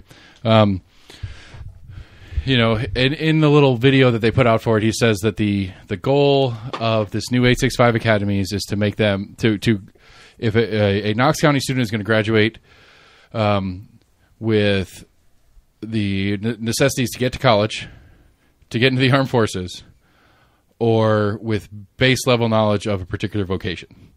Okay, that's what Kane's saying is. No, that's what Ryswick and the school board are saying. The 865 academies. The new goal. Say that again. College, military, beginning level vocational. Okay, yeah. Okay, so which philosophically means that we are trying to create employees of some level, or preparations to be an employee, or military, or higher ed, which is still eventually an employee. Yeah. Which again, I don't know. Like again, this goes back to my base issue with the left in Tennessee and the issues with schools is, well, okay, let's build well-rounded people. Okay. Sure, let's build well-rounded, civically engaged people. Citizens, yeah. Well, who gets to decide what a well-rounded, civically engaged person should look like? Oh, these set of assholes in Nashville who are not likely to build a model that looks like one that you want. Yeah. So the idea of saying that public ed is the only way we can do it, and we have to be public, it has to be public schools. Charter schools are just stealing money from public schools. Private schools, vouchers are stealing money from public schools, which isn't untrue. I'm not disagreeing with that. Except for, at the end of the day, the public schools are going to teach what the state wants them to teach. And if we go to any model that is sort of any sort of civic mindedness, it's going to teach the rights version of civic mindedness in the state of Tennessee. You can't vote that. You can't. I don't know how you can break that in the model that we're sitting in. You have to wait until the legislature changes modes. In the United States, we have an interesting system of education in the sense that we don't. I mean, people on the right they say, "Oh, the Department of Education, blah blah blah." But I mean, the Department of Education has very little control over curriculum. Curriculum is controlled on the state level. Agreed. And so we basically have curriculum.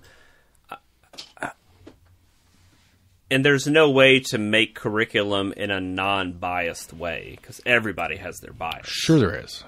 What? Private everything. Private? What do you mean private everything? Take the state out of it. And make it what? Any version of private schooling that you want to make it up. So that means everybody just has their own bias. Sure.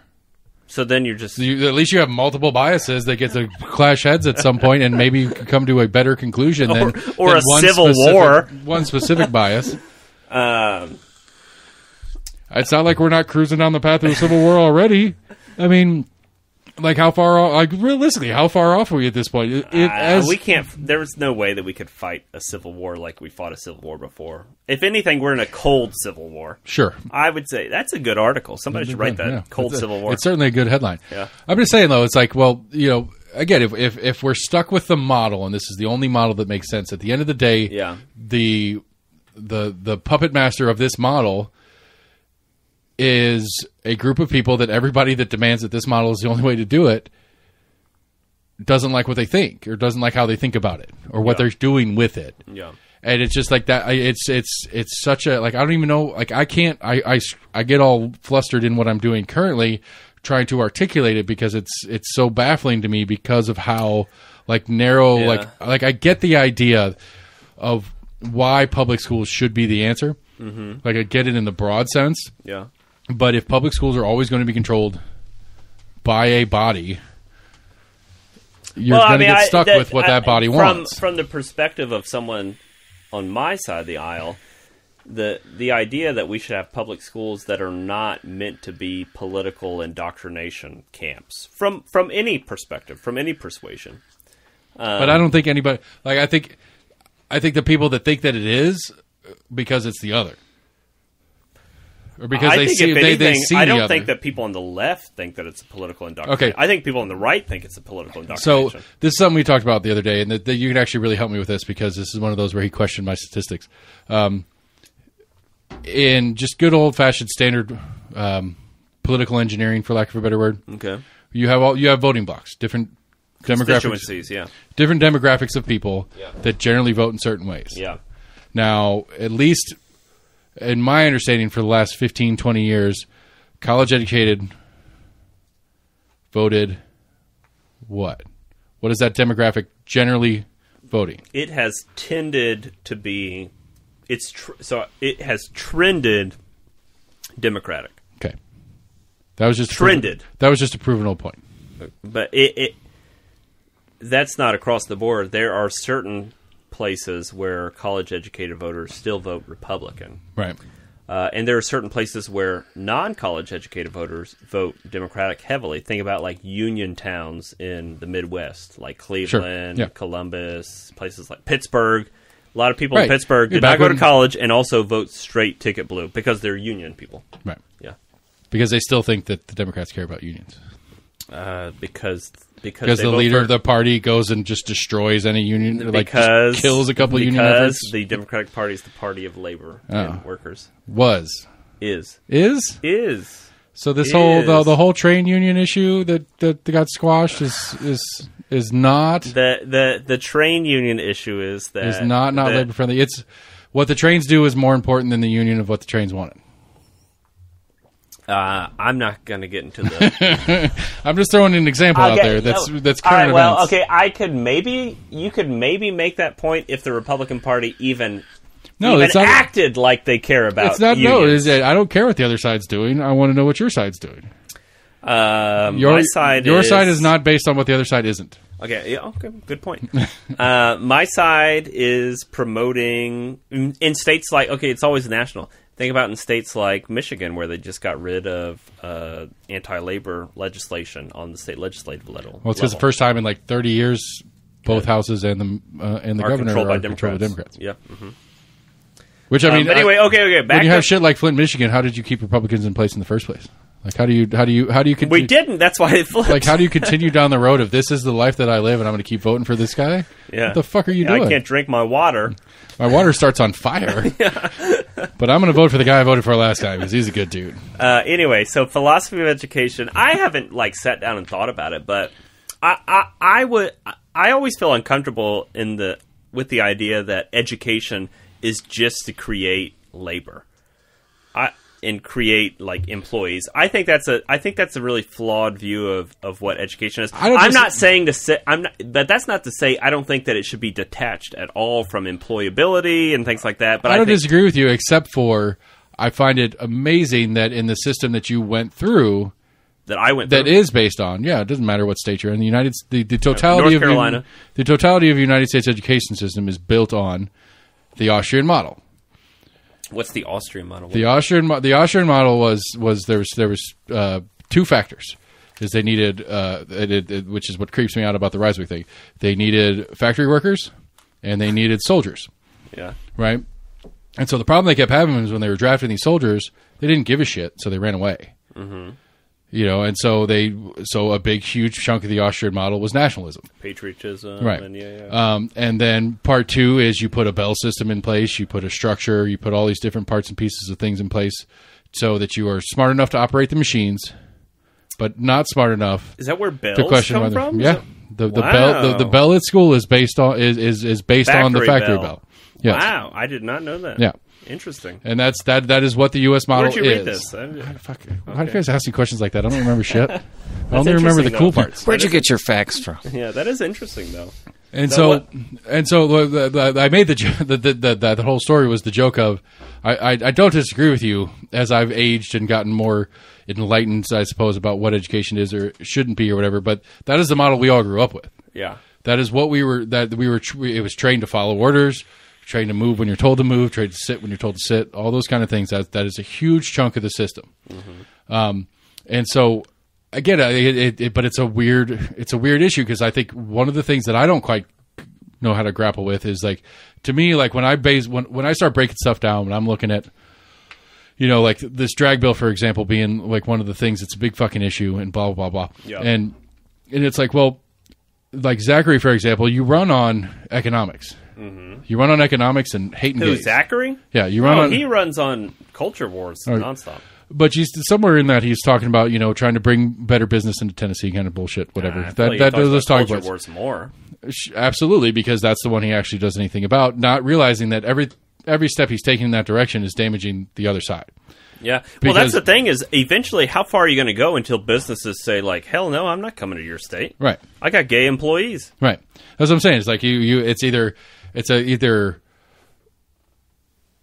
I'd totally move my business in there, but the employee base who is college educated, college educated people who tend to lean left, or at least are at minimum are agnostic on these issues, but probably have friends that are gay, friends that are or trans, are women and who don't want to die if they have a bad practice. So all these other issues, all the staffing that I could have won't come here because of the other things you're doing. I lost my train of thought. Shit. Zachary. Education model. Fuck. People that come here, one thing weighs on the other. Nah, I don't know. Okay. Lost it. Sam, what do you think? What do you think the goal of education should be? Public education, high school, stuff like that. Create good further citizens? betterment of the populace. Yeah. Okay, so create good citizens. So what about employability? It lends to it. Yeah. Oh, yeah. Okay. No, and that makes sense. Yeah. That it's both. I mean, you're saying it's both. It lends to it. Yeah. Yeah. And that kind of brought that help. Thank you. That helped me get back to where it was. Is that when I go into breaking down watching these bills and stuff, I can't help but think about it in economics. That's just the way my brain works. I like to think of the government as just a different business, and you just change out sales for growth or whatever other model you want to kind of put in its place, and and so it's like, and so I get the education model as it stands for that point. We want people that go to work, because what do people that working do? They pay taxes. Yeah. And so if my goal is to raise revenue for the state of Tennessee, I want jobs. And the higher paying the jobs, the more revenue I get.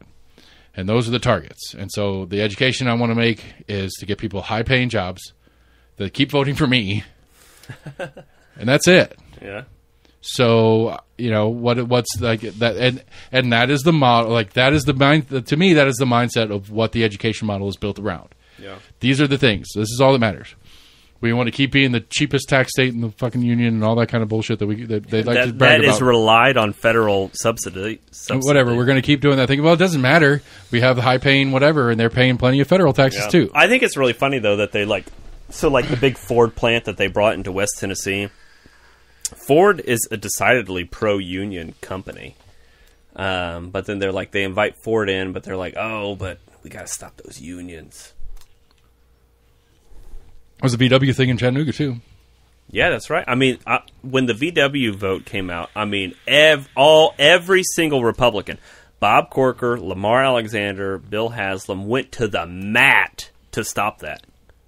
So they want the auto industry, but they don't want unions. Which and what's interesting though is that a lot of the big auto companies are not anti-union. GM and Ford, I mean, they're like, oh, that's fine, yeah, that's good, because they're used to it. Doesn't mean they're good with it. I know at this point there's no way getting around it.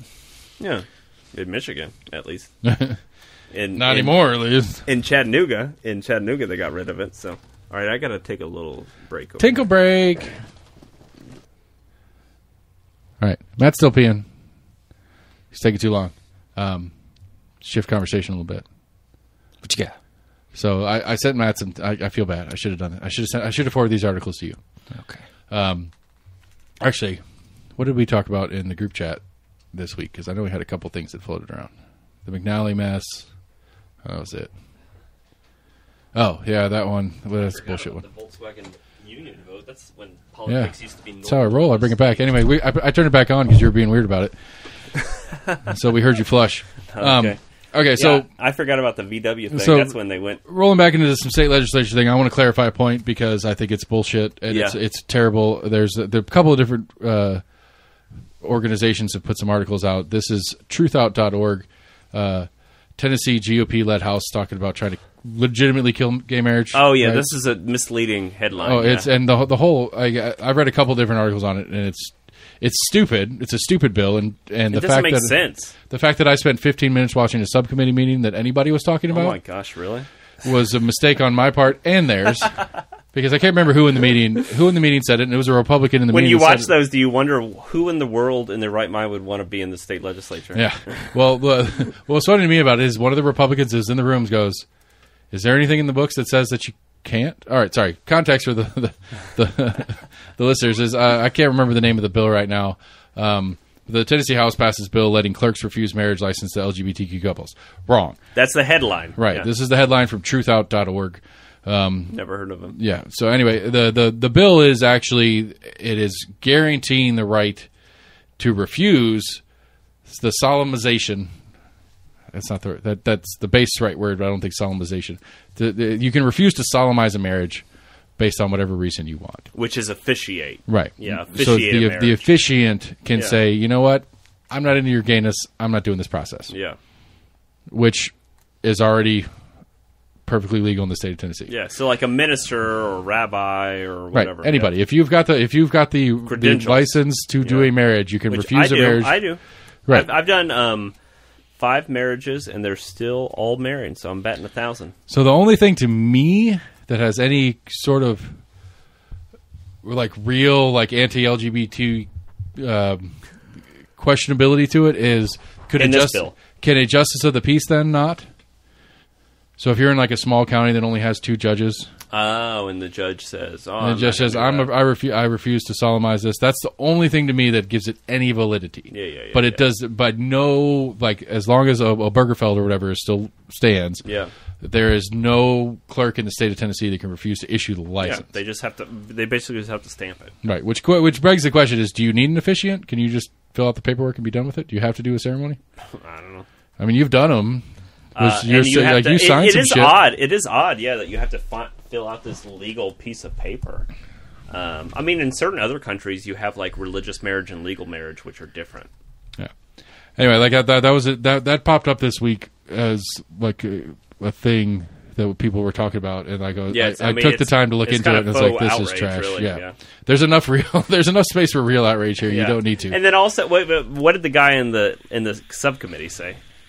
Which one? The guy that introduced it, or the no? He said like, "Is there?" Yeah, he was just like, "Is there anything?" Like he was like, so the whomever, like I think it's Farmer, Rep Farmer or something like that. Farmer. Yeah, who had introduced the bill. Or Andrew Farmer. He's better than that. My gosh. He was. I'd have to look it up again. I don't.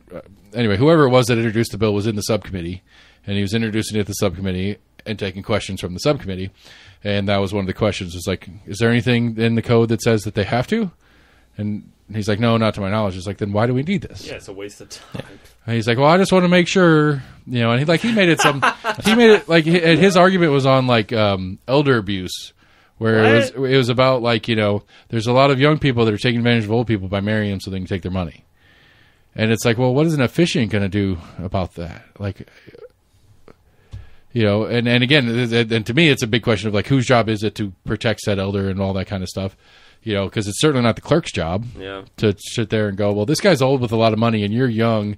This doesn't make any sense. I'm not going to sign this marriage license. No, that's not how it works. Mm-hmm. And so, like the premise is trying to be like, well, if we make sure this is here, there's like some nice priest can make sure that some old man doesn't get taken advantage of by a kid. Like that was the pitch, and it's like, nah, come on, gay man. or not. Right, yeah. Right, and I think that. If but it's that's Brandon McNally or if it's right. Anybody. That was the cover. Like to me, it was the obvious cover story because it's still like, I mean, I think it is. It's kind of poking at the gay marriage issue, but like the cover story instead of being kids, is it's old people. Yeah. Because they're whatever. So the other topic that I sent that I prepped Matt on that I didn't prep Sam on, so I apologize, Sam, is. The question that I have, I guess the way to start this conversation, the question that I have is it worse to ban books or to edit them? Good question. So I did a little thinking before I came here because you sent me an article about the banning books, and then you said, "Oh, I need to get closer." No, the 2 articles I sent you were both on edits. Yeah. I would consider myself personally, philosophically, pretty strongly anti-censorship, fully First Amendment rights. I think that when you have these kind of discussions too, is there something changed with the sound? I don't think so. You got closer to the mic. Can you hear me? Okay. You're emptier. I think there needs to be, when you talk about First Amendment, freedom of speech, things like that, you need to what a private company does is totally different than what a government does. Sure. And like private companies, they can do whatever they want to do. I mean, it doesn't matter. You don't believe that, but okay. To an extent. I mean, they can't say like, yeah, we're not going to serve black people here. You can't do that. Okay. I'm not going to start that argument, but okay. Anyway, versus what the government does. But I think that I'm almost a First Amendment absolutist or free speech absolutist. You know, just let them say what they want to do. It's public. It's the public marketplace of ideas. If it's bad, it'll get pushed down. If it's good, it'll be pushed up. To an extent, I mean, I don't think that you should just let people promote child pornography everywhere and say, "Oh, well, that's illegal," so that's fine. But anyway, so like the editing stuff, I read the article about the doll book and Willy Wonka. I think a lot of that's silly. I think that's just kind of stupid. If a private company that publishes those books wants to do that, whatever. I personally think it's stupid that they would do that. Right, and in the doll story specifically, I think it's important to recognize the part that the estate approved it. Yeah. The R.L. Stine one's a little different, and we'll go into that in a second. Is that the Goosebumps guy? Yeah. Okay, yeah. The Goosebumps one, yeah. And well, that gets back. Who owns the rights to that? Him or the publishing company? I don't know. Okay. Because to me, it's like that. Also, I think is stupid. I think it's silly. I've been thinking about it prior to and post sharing this topic idea or whatever you want. It's like, because to me, it's like, you know, it's like, okay, so that if you want to edit a book to take out some things that might be offensive, you know, the R.L. Stine was like fat crazy, like calling people fat or crazy inside the book or whatever, that was edited out against his will, which I do have issues with that part of it, because you are the artist. I don't care who owns it. You're the artist. This is the art that I created. But if you want to edit it out, that's fine, but I think it deserves at least a note. That, like, if we're gonna do it, let's do it Tipper Gore style. Yeah. And put the fucking label on it. You like that? You like how I worked that around? There you go, Al Gore. Like what I did there? 60% in 1984. Let's do it Tipper Gore style, and let's put the parental advisory label on it. Yeah, and they say fat in this book. Right. Yeah. Or let's say this is an edited copy for sensitivity or whatever the fucking phrasing we want to do. That's good. Yeah. I even with the doll version of it with the approval, I think that is rewriting history to me. Yeah, and I agree.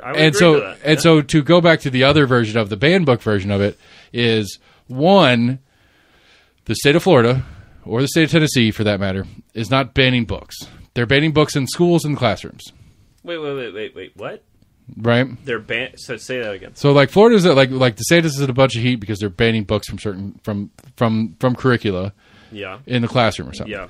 And so just like you qualified the private public thing or whatever, what a private company does, whatever, is, and so what the public does, what the public entity of the government does, is within the realm of the public entity. Yeah, I can acknowledge that as maybe not a good, but as an okay. Yeah, they're not banning the books from existence, but they're still banning the books. No, they're not. You can still go to the bookstore and buy the book. The book doesn't cease to exist. But they're banning it from the library. From the school library. Yeah. From the public library. That's still a book ban. No, it's not. What is it then? It's a ban from public access. It's a book ban from public libraries. Sure. Okay. But they're getting removed from public libraries as well? I don't know if it's public libraries, but at least from the school libraries and the classrooms. It doesn't really matter either. But it's just an evaluation process. Even if you take it to the library, to the public library thing, it's the same thing. It's like, so in what I can't help myself but do when I do it is like I think about it as a business. Okay. No. Does the removing state it from the public and a school library is totally different. Okay. Yeah. Sorry. What the state does with their property, right? So we elect these people to make these decisions. Yeah. What the state does with state property is the discretion of the state, as long as it's within the Constitution of the state and the federal government. But the Constitution of the federal government is First Amendment. The Constitution of the federal government doesn't demand that every state have every book accessible to the public in their libraries or schools. It limits. It gives them it says that you can't limit free speech. Sure, and sure, yes. Then by definition, the school boards and the state of Tennessee Department of Education limits free speech, if that's the definition you want to go with. Yeah. Regardless of this banning thing, they pick books that they're allowed to use in schools. They're limiting free speech by not letting other books cover that curriculum. Doesn't matter whether they're the Mouse or whatever the fuck book that's getting banned. But I mean, it's yes, but also if there are books there and then they're getting rid of the books. But they always do. They do that all the time. They cycle through series of books all the time. But you get rid of a book because no kid ever checks it out. Okay. And then you get rid of a book because, it has a gay character in it. Okay, so you retire a book for whatever reason you retire a book. That's a ban. That's the ban. Again, I'm not saying there's not nefarious intent from the people that are playing this game. Okay. I'm just saying that if the definition is that if the public library has the book, they have to keep the book forever? No. Well, but if they take it out, it's a ban. If they take it out for certain reasons, they don't want people to read it. If they take it out because it's a book on the architecture of Morristown, Tennessee, and it's been there for 40 years, nobody's ever checked it out. They take it out. And then I go the next day and ask for a book on the architecture of Morristown, Tennessee, and they say, well, we got rid of that. Well, then why did you ban that book? That's not a book ban. It's absolutely... They got rid of a book because nobody checked it out. The state. All right, okay, if you own a bar and you have a drink, you have a beer that nobody ever drinks, and you're like, screw this, I'm not going to buy this beer anymore. But then you have a beer that people... Speaking of, can you grab one? That people do drink. Pretty please. But then you're like, I don't want people to drink this beer. I'm going to get rid of this beer. That's very different. No, it's a beautiful example. Wonderful example. All right, so I don't like Yeehaw. Yeah. I have a problem with Yeehaw. You know what my problem is with Yeehaw? What? They're not a fucking Knoxville brewery, and I'm so goddamn tired of Knox News drooling over Yeehaw. They're so fucking special. They're so excited. They're fucking here, licking the balls all fucking day long. I'm so tired of hearing about That's that Yeehaw. Ryan Wills guy. Or all right, whatever. so to clarify this sub portion of my example. Yeah. All right, so New Belgium. Where's New Belgium from? I don't know. Did you answer his example? Where's New Belgium from? It's not from Asheville, but they brew in Asheville. I don't know. Would you call it a North Carolina brewery? No, it's a fucking Colorado brewery like it's always been. Mm-hmm. Okay? So, going back to the beer example, it's my bar. Yeah. I'll put whatever fucking beer I want in it. Mm-hmm. Well, the state of Tennessee, this is my library. I'll put whatever the fuck I want in it. Yeah, but a bar is different than the freaking state government. No, it's not. Yes, it is. It's not. Legally, it is. We elect these people to make these decisions. If you don't like who we elect, fix it. They have to abide by. By what? Whether it's illegal or not, it's still they're banning the book because they don't want people to read it. Again, if that assertion may be true. Yeah. But that doesn't make it against a policy that the state could put in place. Does it make it so I can't call it a book ban? A book ban, by definition, is not allowed to be read. We're going to take the book off the shelves. A book ban is saying we don't want people to read this book. We're going to get rid of it. Sure, but only if you can get rid of it. Period. And you can't get rid of it. Period, because you can still order it on Amazon. You can still go to the comic book shop, and they'll give you it for free because they're so pissed off about it. They gave like 500 copies of that mouse book out when they took it off, when they banned it from Knox County schools. Yeah, okay, the government is not a business. But, okay. I mean, technically, anyway, sure. Okay, go back. But the people that... Okay, but I'm talking about the intent. All right, you have a bar, people come in, oh my gosh, give me a yeehaw, you're selling yeehaws out the yazoo. And... Yazoo's a different brewery. That's not a good example. And you say, screw these guys. I don't want people to drink this anymore. You get rid of it. There's a different intent there than I don't know, what's a beer people don't drink? That's a terrible question to ask. We don't know because people don't drink it. Yeah, but you got Billy Bob's beer. He brews up in Claiborne County. It's been on the menu for speaking of Billy Bob's beer for 3 years, and nobody's ever even ordered. You got a bunch of it in the back. You're saying, screw this. I'm not going to order any more. Billy Bob's beer. It's the discretion. That's a different intent. It's the discretion of the person. Yeah, I agree. It's a different intent, but it's the discretion of the person who operates that facility. The government has different discretion than businesses. I don't know. I get. Whether it's legally wrong or not in a court of law is, in my opinion, different than whether it should be or shouldn't be what they were doing. And also, I mean, what's funny is that some of these books that they want to ban too, they are books that kids never check out. never read, and then all of a sudden they ban it, then the kids are going to want to read it. Oh, are we talking about a conspiracy? Is there something going on here? Like, is this intentional? No, are I'm they just trying saying, to get the popularity of these They books don't up? like you got these books that like Is it a publisher like the that's mouse, buying off by a politician? banning mouse It's that genius. made more people read it. It's a genius move. That's what I'm going to do. I'm going to write a shitty book, and I'm going to get Lafferty or ban Zachary to ban it for me, and then I'm going to sell a fucking million of them. Genius. There you go. I'm sure the guy who It's wrote not Mouse, an uncommon practice. yeah, I'm sure the guy Brilliant. who wrote Mouse made a good penny off the thing. They that gave happened a bunch in away, the but 90s I don't and- know if the It's comic a- book stores or whatever. A lot of books, when what's their whole explicit, labels that came out.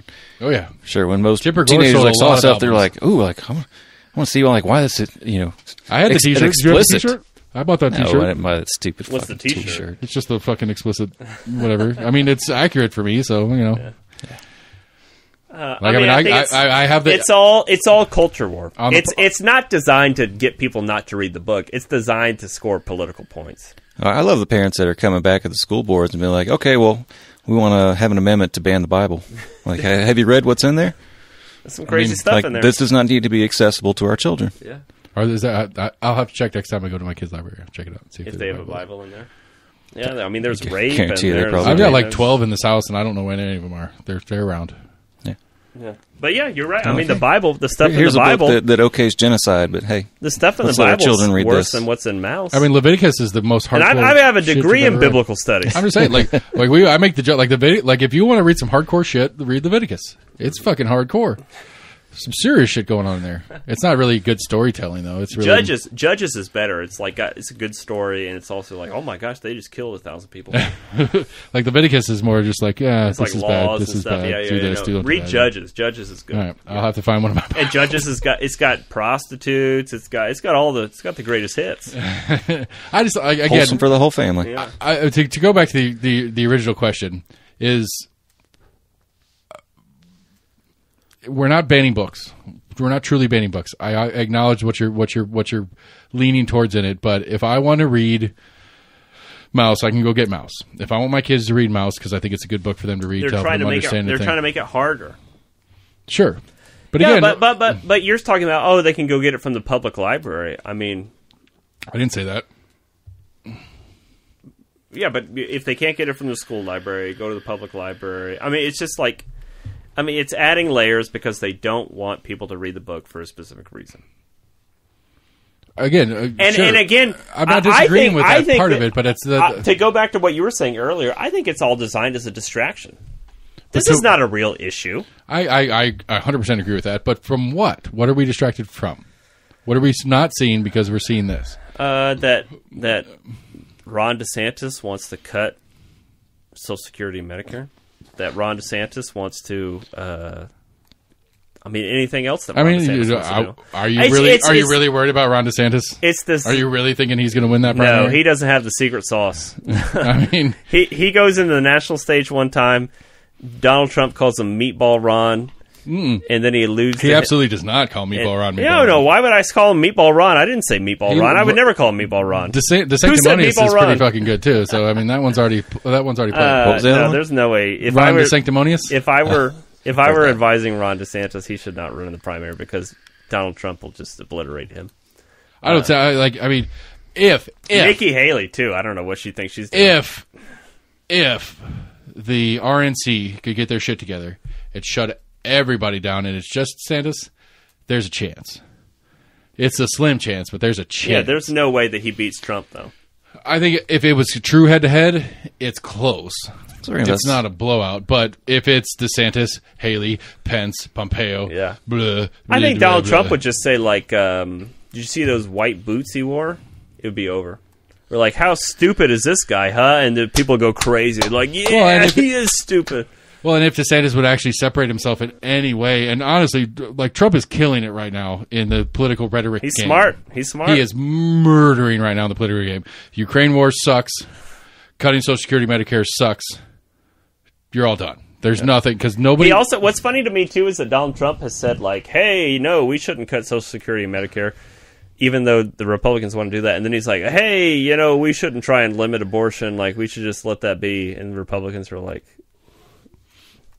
"It's almost like Donald Trump is not saying what Republican Party wants him to say, and then all the primary voters are like, "Oh yeah, Trump, yeah, that's right." Right, but the party won't move. Yeah, It's weird. Like Trump has been a great experiment. yeah, For lack of a better word. sociological experiment. It's fucking crazy, but I saw something that I didn't realize was a thing, and you might know, Matt, if it's a statewide thing. I'm assuming they were saying it was maybe more of a national thing. Was basically like a they call it like a quote unquote no sore loser law.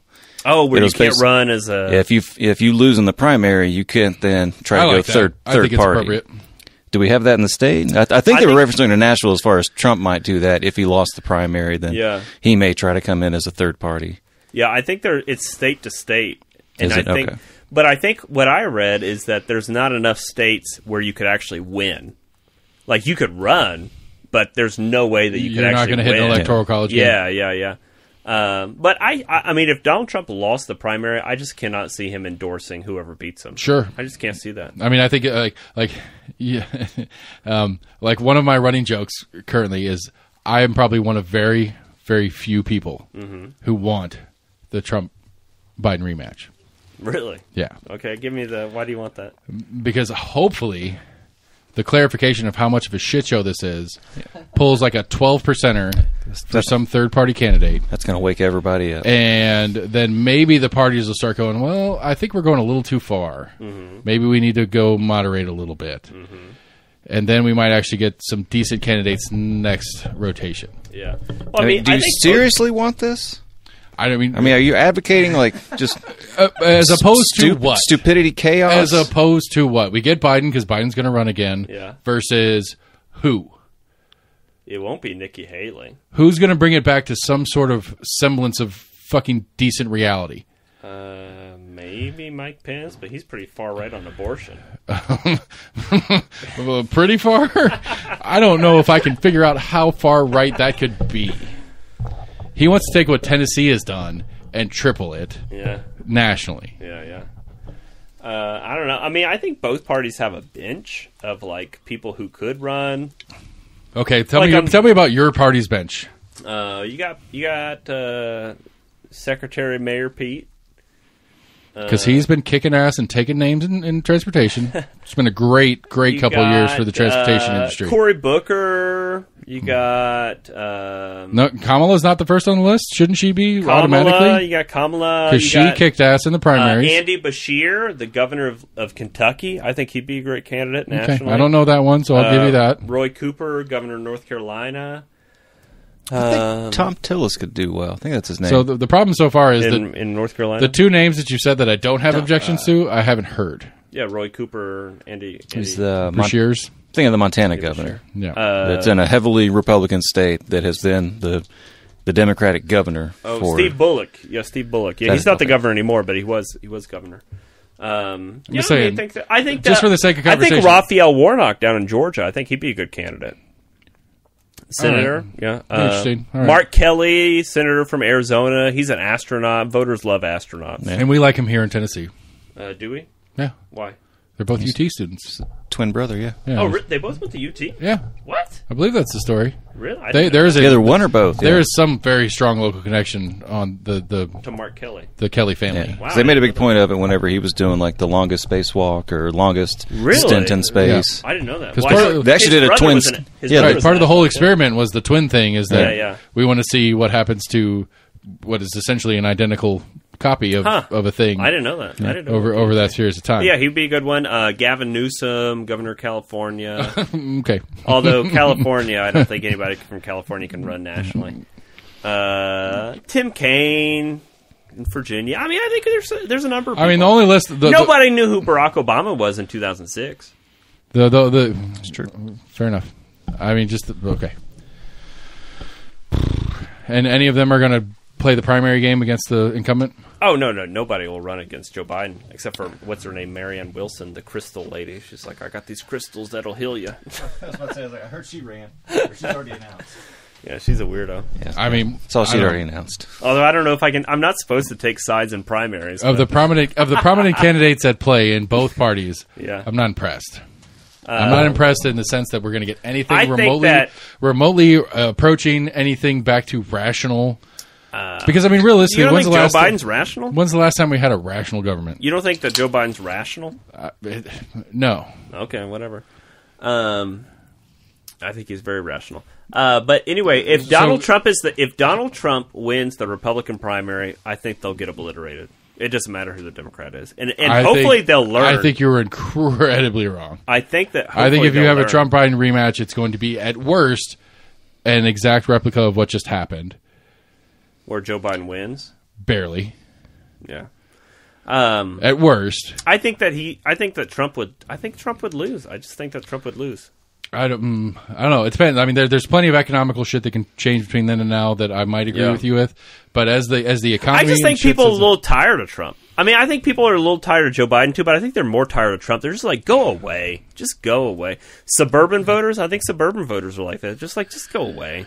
Maybe they would vote for DeSantis. It seems like more of the GOP has turned against Trump than the Democrats have turned against. I'll agree with you on the establishment portion of it. Like Murdoch or whatever from Fox News is not a big fan. Oh, yeah. Murdoch. Rupert. No, that's Murdoch. That's a murder guy. He's a Democrat. Oh, yeah. He's actually a Democrat. I don't understand why that's a fucking story. I was so pissed off. They interrupted Jeopardy to show the fucking verdict. Why do I give a shit? He's a Democrat, you know. Good for her. I just don't I don't see any change is my problem. From any of the list of people that you listed that I actually know who they are. Yeah. I don't see any potential change either side of the aisle. But I think that a lot of the politics now have been dominated by where the Republican Party is. I think that if you want moderation in politics, it's going to have to start with the Republican Party. Okay, so much of what my party has to do is we have to react to what the freak they do. So the rational Biden thing that you just said a second ago. Yeah. Help me understand. Sam's going to hate me for this. Help me understand the rationale of what's going on in Ukraine right now and why it's our financial responsibility. It is not just our financial responsibility. I would say that what you have in Ukraine... This goes in the same line of the banned book conversation we just had. 99.5% of it is our responsibility. I don't know what you're trying to say. In Ukraine, if we want to make sure that Russia's aggression does not continue into places like Moldova, into places like Western or Eastern Europe, Western Europe, other places, then this is the perfect opportunity for us, not as the United States, but as the West, as Canada, as United Kingdom, as Australia, as Western Europe, France. Everybody, Norway, Finland, NATO. So combined of Australia, UK, France, Germany, Canada, Poland, Canada, how much have they spent? I don't know. Maybe $100 billion. Maybe I don't know. Do you know? It's like 10% of what we've spent. Them combined is less than half of what we spent. I know that for a fact. In the international realm, Russian aggression is a big issue. And could be a bigger issue, and the amount of money that we can spend to help the Ukrainians versus us actually going to war. You don't like us going to war. You should like us going through proxy war. Yes, proxy war is way better than real war. You're fucking right. God damn, I can't beat that. So if we can minimize the threat of Russia. So not that you have any idea what the mindset of Putin is, but do you really think Putin is dumb enough to actually set boots in a NATO country? I think that if he just walked through Ukraine and got no resistance, and we didn't put $1 up, and Zelensky gets murdered in the street, or whatever, then why not? Why not just keep going? Because the Ukraine's not part of the game. What do you mean Ukraine's not part of the game? They're not part of the NATO game. They're not an Article 5 country. Yeah, but why not just go to Moldova? Why not go to Bulgaria? Why not go to Poland? And Poland's a NATO country. Yeah, Finland, Moldova. Or Norway, whichever one's the closest. Finland is now. Yeah. Or is about to be. Is it not? No, Finland is, I think. It's like a 2 or 3 year process. Well, Finland has been in paperwork process. Right. I don't know how that works in the articles rules. I don't know. If an in-process country gets invaded, whether or not that's part of it. But anyway, I think that us supporting Ukraine is a hell of a lot better than us going to war with Russia. Sure. That's a great statement, but that only makes sense if we're why not? That only makes sense if the assumption is if we don't go to a proxy war with Russia through Ukraine, that Russia will then go and continue. And again, even if they do, even if they invade Poland, other than the Article 5, if we take Article 5 off the table, where we're not obligated to step in. You've been watching Jimmy Dore. Sure, among others. If even if they go into Poland and Article 5 is not a part of the game, even if they go into Germany, where does that become our problem? Why is that a negative for us? Because it destabilizes the Western world or Western economy. I mean, the war in Ukraine has already destabilized grain prices. And it doesn't help that we blew up a pipeline, but whatever. And it's destabilized a number of different industries. I mean, I'm not... Have you not heard that story yet? Have you heard the story? You know what I'm talking about. What? I know what you're pipeline? talking about. Oh, the pipe. Did we? I mean, I'm not a. You're asking me. You're asking me international relations issues. I guess I didn't read what actual intelligence agencies had said about it and warned against reading into it. But that's cool. Go ahead and make up your mind about it. I can't remember. You're right. I can't remember. You're right. It's been 100% confirmed that yes, because they would admit that to the public because they would. Right. I just don't. Because they would. Yeah. I don't see the value in this. I don't see the value of authoritarian governments anywhere are bad. I agree. I support democracy. I agree. Does that obligate me to do something? Yes. Yeah. Yes, because my tax dollars are taken from me and spent on it. In the grand scheme of tax dollars, the amount of money that we spend on Ukraine is. Would you prefer we turn a blind eye to it? Sure. Yes. Actually, I think that would be the correct answer. For how far? I don't know. When is it actually a threat to me? That's what they said about Hitler. Okay. Oh, well, just let him take over. I mean, you care about the money affecting our economy. And it didn't matter until we got in the game. So, right? Except Russia. Russia was actually probably more... We got in the game when Japan attacked us. Russia was probably more influential with the downfall of the Nazis than the U.S. was, but, they're the bad guys. Who are? Russia. I mean, the Soviet Union is different than Russia as we know it now, but yeah. Okay. What were you saying? I'm sorry, Tim. I don't know. I was listening to you. Got hot. You got to pee again? Yeah, I got a small bladder today. All right, so new rule. So one glass of wine for Matt from now on. He's not allowed to drink more than one glass of wine. So is it only until it affects our economy? I mean, there's a line until somewhere. Until a country they take over. There's got to be a line somewhere.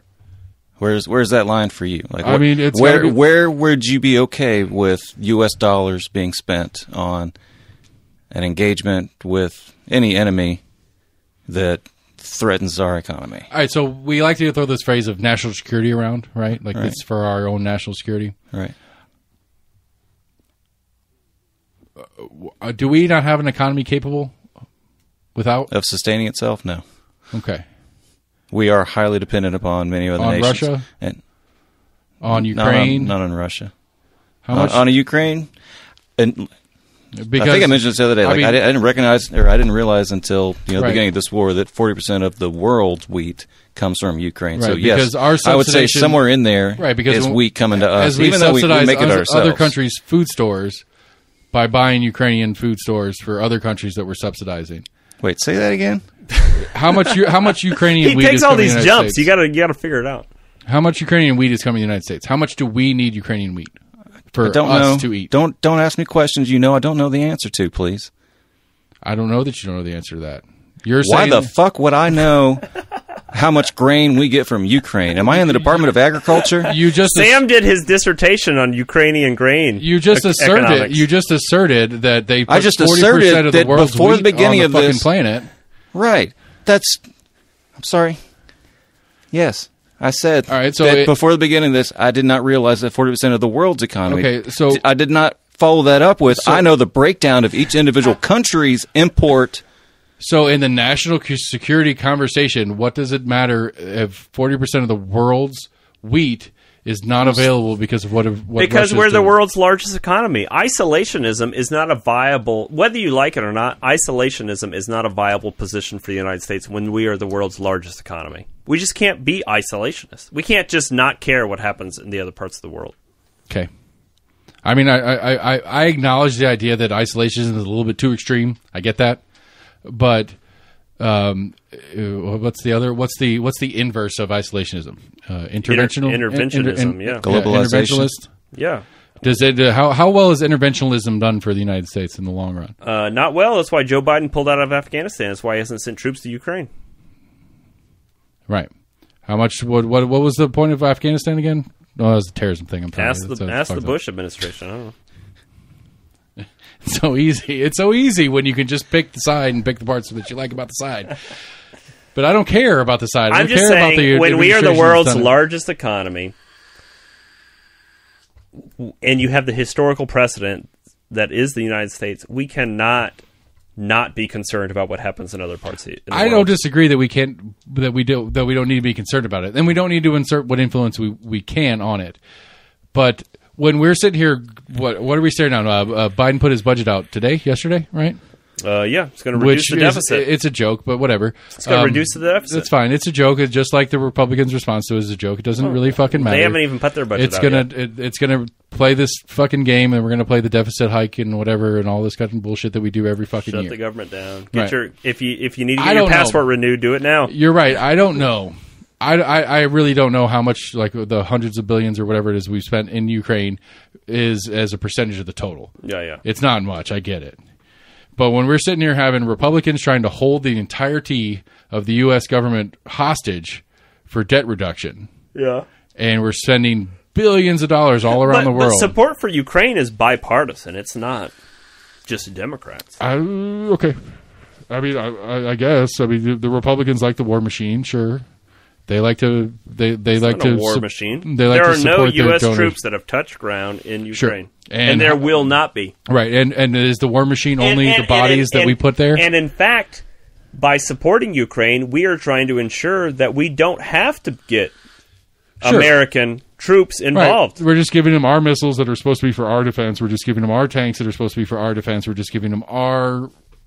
I'd rather that than put soldiers on the ground anywhere. Right, and so the war machine can start kicking out new things, and they can start selling new shit to the Pentagon, and those Raytheons and whatevers keep building more whatevers, and they can keep selling them to the U.S. government. And great. That's why I bought Raytheon stock. That's why I buy Raytheon. That's why I buy Boeing, because they're going to start sending F-22s over there, and I'm going to make some money off my stock. I thought that those were coming from Canada. I don't know that there's any jets officially going over there, at least that are U.S. Oh, yeah, I thought that's because they were coming from Canada. Where did Canada get them? They bought them from us. From Canada. They bought them from us. Come on now. Let's be real. From Toronto. I don't know.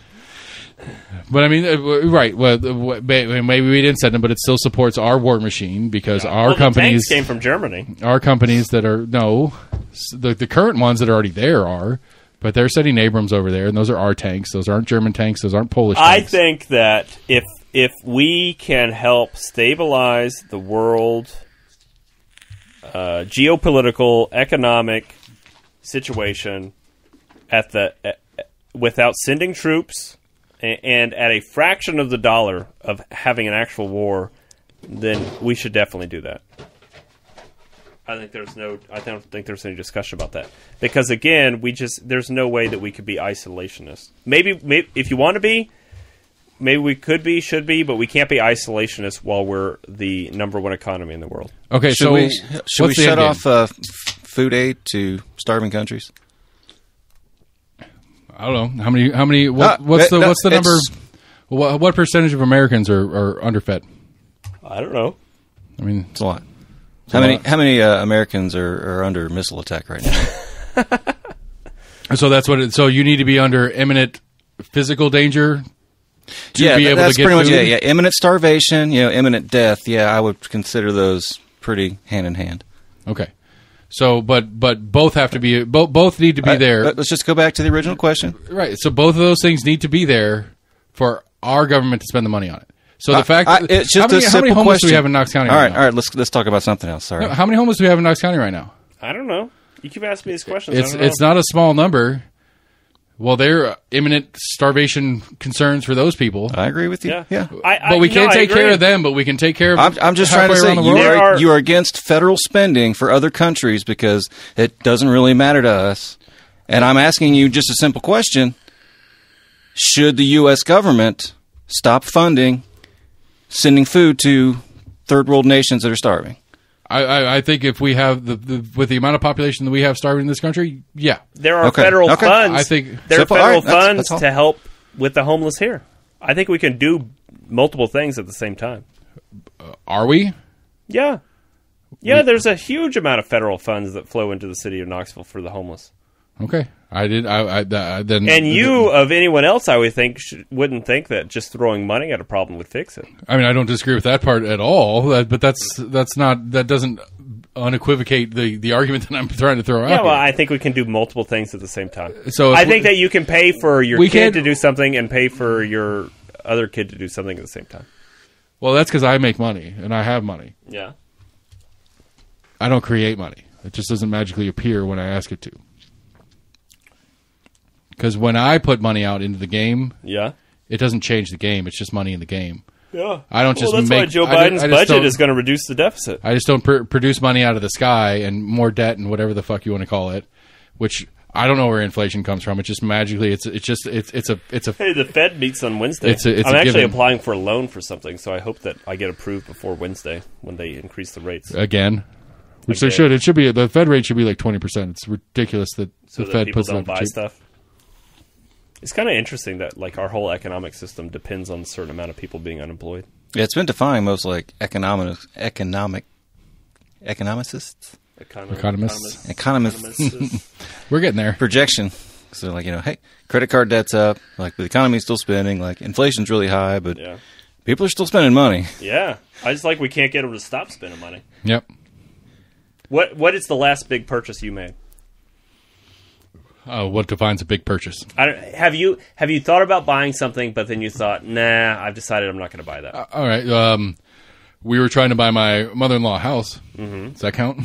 Yeah, I guess so. And Because we were. interest This was rates- this was right at the beginning of this whole mess. Yeah. And we had a shot at one, but between the interest rates game and just Knoxville housing in general, Oh yeah. we got UT. murked.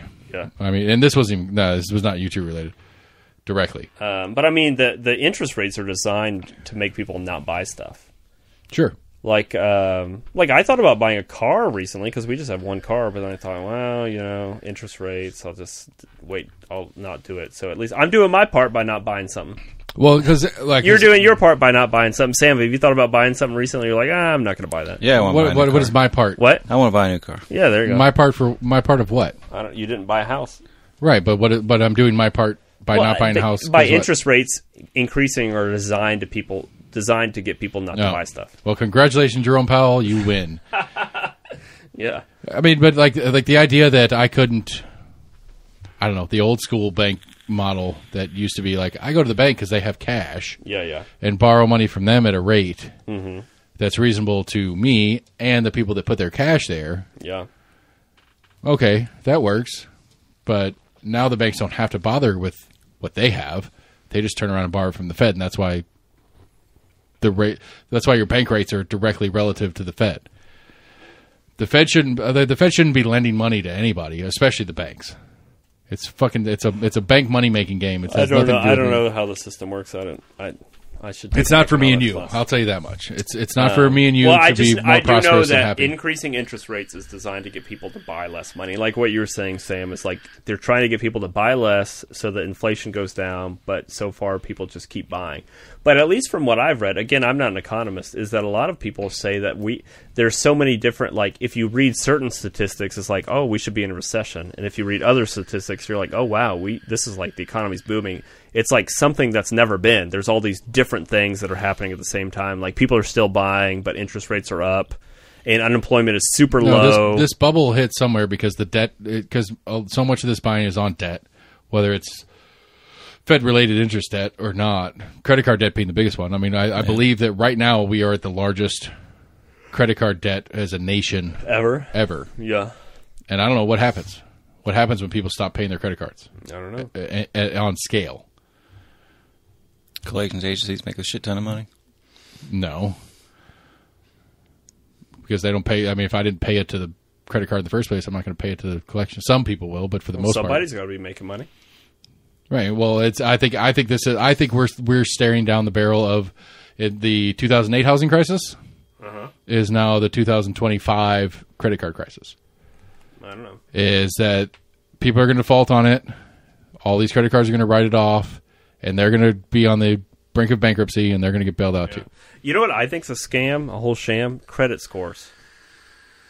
Sure. I think that's a whole scam. And then freaking a couple of years ago, maybe a year or 2 years ago, where that one credit score agency, they basically just like lost everybody's identity. They're like, oh yeah, all your social security numbers are out there. Experian? Yeah. And then you're like, okay, well, are you going to do anything about it? They're like, I mean, and the metrics don't ever make sense to me. No. Like, it makes no sense to me. Someone once told me that I had too high of a credit score. I need to take out some debt. What the freak is that? How's that make sense? Like, I mean, I have too high of a credit score. I need to collect some debt. You So my need to credit lower score your, gets your credit score. They said like, oh, if you apply, they're going to wonder why it's such a high credit score. What the frick? Right. I pay my bills. Yeah. Holy shit, that's a bad thing. Well, it's like one of my, like, a big issue that I have is that, like, our business account is tied to me. Yeah. And we have a $15,500 limit. Yeah. And we run that bitch up twice a month, Yeah. 3 times a month, paid off. Yeah. But when they run their report, it depends on where it sits.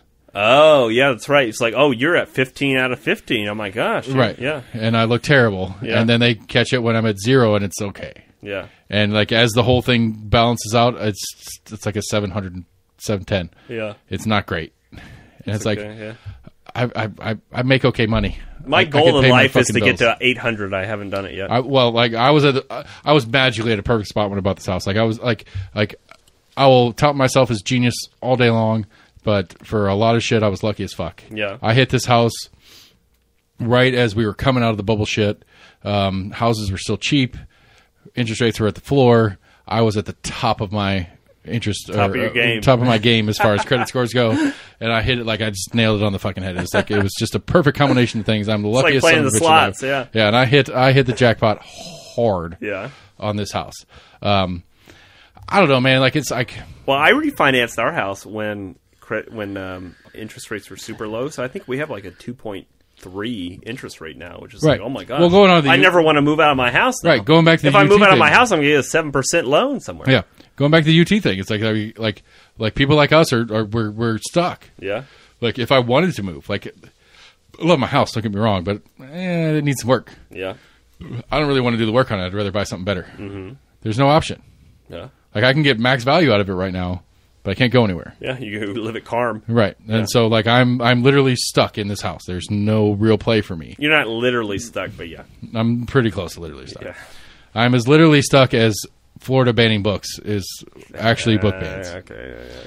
All right, anything to close out on? Got to give us the What story. time is it? I don't know what time it is. Oh wow, it's past 10:30. Yeah, so we're 2 hours in. 20 So minutes. Anyway, yeah, credit scores, scam, higher education. A lot of it's a sham. it's a scam. There we go. It is a scam. News of the Sam. Sam. Give me the news of the weird. I remember where it was a servile, which is it's like a mid-sized cat. I think it's native of Africa. It was found in a house and is now safe in Cincinnati Zoo, but has now been dubbed the cocaine kitty. Cocaine kitty. Yeah, Seen the movie yet? because it was have not. tested. I wanna see the bear and they found movie. cocaine in the system. I got Really? I got in a fun, weird argument about it. Like, somebody was. Wait, really, hold on. Did they know where the cocaine came from? No, it was originally found. I think cops were pulling this guy over, and it jumped out of his car and Oh my gosh. went up into a tree. Yeah. And then they. What was the animal again? I'm sorry. It's called a servile A servile cat. or servile.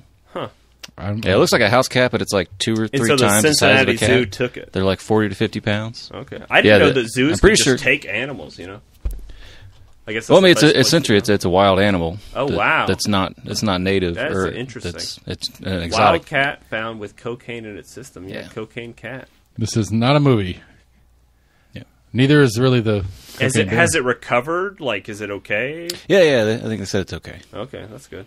And I it's mean, I now. don't but it's now in the care of the zoo. So it's like so they think that it's like a small leopardish they thing. think that this guy had cocaine too, and the cat ate some of the cocaine. That's the assumption. Okay, interesting. Huh. I Servals. doubt the cat Serval. found it on its own. Interesting. What's Where's the deal? Like, what's the deal with dealers? Like, Can I you don't click on the understand Wikipedia? Where's it native to? Oh, native to Africa. Okay. Yeah, the same story I read talked about like Capuchin Munkins that were found with like meth in their system and Wow. shit. Man, it's just people with a shit ton of money with no morals. I feel like that's kind of the stereotype, though, like a big time drug dealer who Yeah, you also go- has all these weird animals. Yeah, you go get hippos and you know, there is a thriving hippo population in South America With the drug dealers. because of a fucking drug dealer. What was it? It was some exotic animal they were trying to find the home for that was like Pablo Escobar's. Or no, it was not Pablo Escobar. El Chapo's. Oh, really? It was like some exotic animal of El Chapo's that they were trying to find a home for. I guess when you have so much money, it's like, what else are you going to do with it? I mean, Mike Tyson bought a fucking lion or whatever. Yeah. I just wouldn't like any animals like that. I don't know. Like that's I- my like. So I retired today. I officially don't have a real job.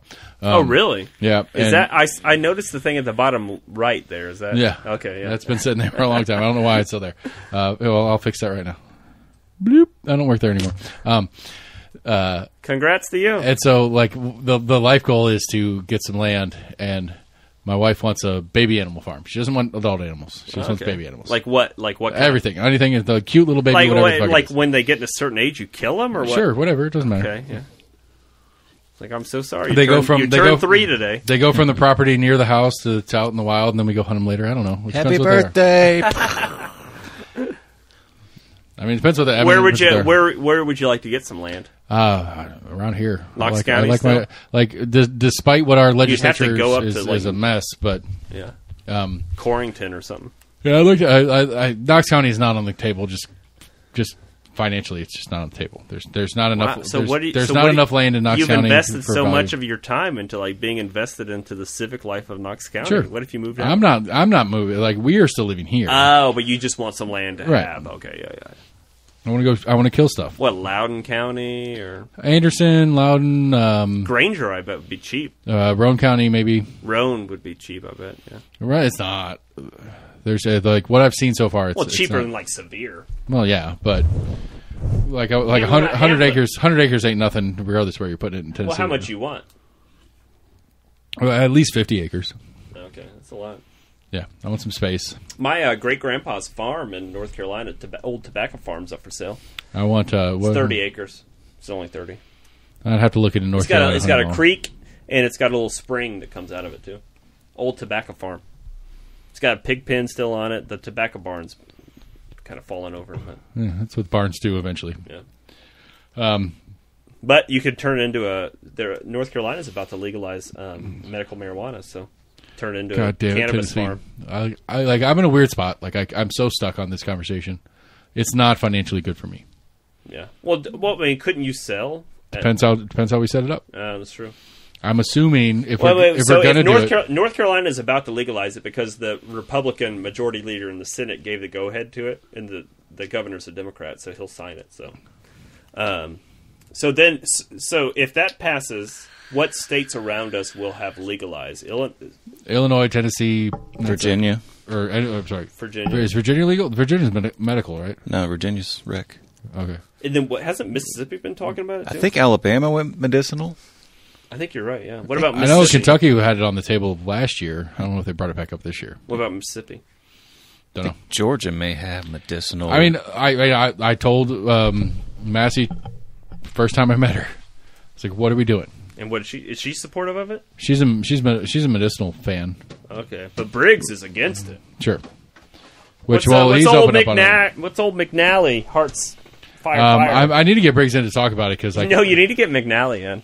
I don't. His second interview since the Seattle broke. I've got 6 stairs. I don't trust him to get up and down those stairs. Just send him a DM on Instagram.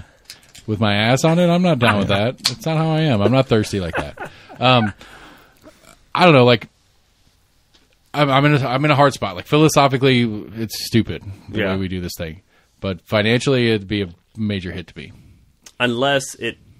They're not gonna. There's no way. How There's have they done it state in so other far. states? Like most states You that have to have. most states that have done it, it's like liquor stores of old in Tennessee. The Oh, old way liquor stores used to work is that's all you could sell. Well, you're entrepreneurial. You just open up a shop. Sure, because I have mountains of cash floating around that I can open up 15 new retail locations. No, I'm not saying tomorrow. 15. But, yeah. But that's just it. It's like and to me, realistically, the problem with it to me is that there will be 100 that will show up the day after it's legal. From who? Well, big business. Anywhere, everywhere. Okay. 1,000 little fucking bullshit. Some Wall Street firm's going to pull a bunch of money into a couple of those, but there'll be there'll be some franchisers, people that set up franchises out of companies out of California or something like that. Yeah. You know, because it's what we've done. It's what we did in CBD. You had this American Shaman CBD that showed up. If you've ever seen any of them around, most of them are all gone already. But it was a franchise, and so people put up like 100, 150 grand, set this franchise up because it's all pre-built, all set up. Yeah, and they were okay. Is what the product was actually okay. Yeah, it's just you have somebody who has no idea what they're doing. Yeah, jumping into a franchise and getting murdered by the handful that actually know what they're doing. Yeah. When I went to Canada, it's different province to province. So, like in Quebec, the government owns all of the dispensaries. Right, because that's awesome. But then in Ontario, it's like private citizens can open up their right. own. Because, I mean, that's how liquor is in some states in Tennessee. Yeah. Is like well, like I think in North and, Carolina, it's ABC stores. Right. Yeah. And so it depends how the state sets it up, but it really doesn't matter because no matter how the state's going to set it up, the best possible, they're not going to put it in like chips. Yeah. You know, they're not going to put it in like anybody can sell it. Anybody can do whatever they want with it. Yeah. It's going to be, at minimum, it's going to be a special permit. Yeah. Most likely it'll be a very prohibitive permit that you can't sell anything else. And so that anybody that wants to get in is going to open your location. Yeah. Has it even been a discussion in this session at all? I mean, that Nashville guy put it up again. Which one? I don't know. The same one that's put it up like there's 2 or 3 different sessions bills in a row. because there was, I think Chisholm from Memphis, I think had a legalization bill as well. Yeah, that's a I think he actually had 2 different ones. Have like there been any Republicans to do it? The closest Republican to do it is Briggs's hemp D9. I thought Briggs was against. He is, except he acknowledges the fact that you can't put this Pandora back in the box. Okay. And if we're gonna have it, which again, square a circle that's for me. That's what you got because I bought it from you sometime. Yeah. Yeah. Square a circle for me, Republican of non-tax, non-regulation, and you're putting up a tax regulation bill on a product that already exists legally in the state. Yeah. That's what he's doing right now. But it didn't pass or anything. Did it? It's still floating around. It's not dead yet officially. But what was the other? Who's the other person that proposed it? Chisholm, I believe. Yeah, he's a Democrat from Memphis. Yeah. I want to say he had 2 different bills. Okay. That one's already failed, and I know there's one of the committees, guy that put one up. Or went to the goes to die committee. Up, it's not gonna pass. We need a Republican to do it. Right, and they're not because they're not. They don't. In North Carolina, the bill's being carried by a Republican. I mean, I don't understand the partisanship of the conversation anyway. I mean, I feel it doesn't matter. I mean, the reality is sports betting and marijuana or cannabis. I feel like cannabis is more like if you're going to come down from like a righteousness standpoint, it's like I don't know, it's cannabis, medicinal, whatever, versus sports betting. I mean, but heroin's medicinal. Cocaine, actually, that's better. Better example is cocaine. Cocaine's medicinal. Just ask the cat. Yeah, they still use cocaine in eye surgery legally to this day. Yeah. Really? Why? Well, it dilates pupils. It's a very great local anesthetic. Yeah, but I mean, how many people are sitting around like, oh, I need to dilate my pupils and do that real quick? I'm not sure what the procedures are that they do it with, but let me just do a line of coke right now. It's not exactly how it works, but cocaine eye drops. Yeah. Cocaine eye drops. That's legitimately what they do. Yeah, I'm pretty sure. Yeah, it's topically administered. It's a cocaine eye drop that they use for eye surgery. Some of those cocaine eye drops. Anyway, so weren't you trying to close up about 10 minutes ago? I don't know. Yeah, I'm in no rush. Todd's still listening. Yes, he is. Let's just run it out. Let's go like 4 hours just to make sure see how long Todd goes. Like old Joe Rogan. How long are Joe Rogans? 2 to 3 hours. I've watched a couple Joe Rogans. I think they're interesting, but at a point, it's like they just kind of start talking about nothing. It depends. Like, come on. It depends on who he has and what the topic is. Yeah. Is he on Spotify? Exclusively for $100 million. Oh my gosh! Really? Yeah. Oh. With the caveat that he still gets to do clips on YouTube where he gets to make his YouTube money. Oh, separate from Spotify. Okay, interesting. Is he the is he the biggest podcaster? It depends on your definition of podcast, but he's up there. Like who? What else would you say? I don't know. Like the Ben Shapiro Daily Wire? That's pretty. No, big. they're not close. Oh, really? No. I'd say as an individual single show without a network of other shows at part of it, he's probably the biggest. Okay. I mean, I think you've got like in the YouTube sphere or whatever, the video part of it, you've got like Mr. Beast and stuff like that kills him. What's this thing about Mr. Beast? People have been going in and messing with his chocolate bars or something. You seen this? No, I haven't seen that. I saw everybody get mad about him helping people cure blindness, but whatever. No, there's something about he sells chocolate bars or something, and people have been going into stores and just like messing them all up. And so he's trying to like pay people to go in and like fix his chocolate bars. I mean, that's not abnormal in the industry of shelving game, because that's what I retired from. That's what I just quit doing. Back in the day, cleaning shelves up from assholes fucking them up. But wait, who is Mr. Beast? I don't understand who he is. I don't. I remember his real name's like Andrew something. Doesn't he like sell burgers or something too? Yep. To kids? I mean, to anybody with Uber Eats or whatever. Okay. Is it mostly for kids or is it adults that watch? I mean, like I think his main audience is younger. Sure. Okay. Like McNally. That's not that's not even very good. Come on, like McNally's boyfriend. That would be funny.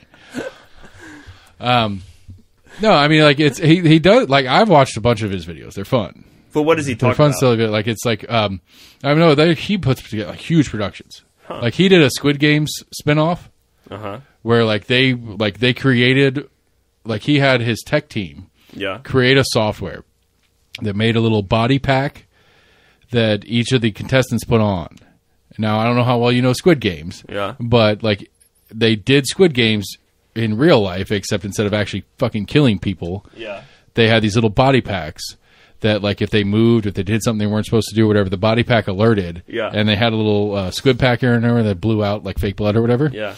But like they did a whole the entirety of Squid Games, and it was like a $10 million production. Oh my gosh! Like legitimately a $10 million production that he put together. This is a big deal. Yeah, and he made it, and he probably made his money back in it. Yeah. And so like he's got like 10 different channels, but like dude's fucking brilliant. Yeah. Like he was on Rogan. It's a great episode of Rogan, and you can listen to the whole 3 hours and actually worth getting all the way through.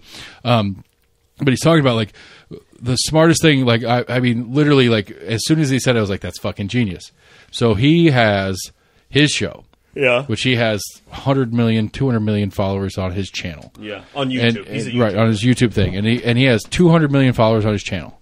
He's the biggest single channel by itself. Wow. And then what he did is he went out and brought in a foreign language team.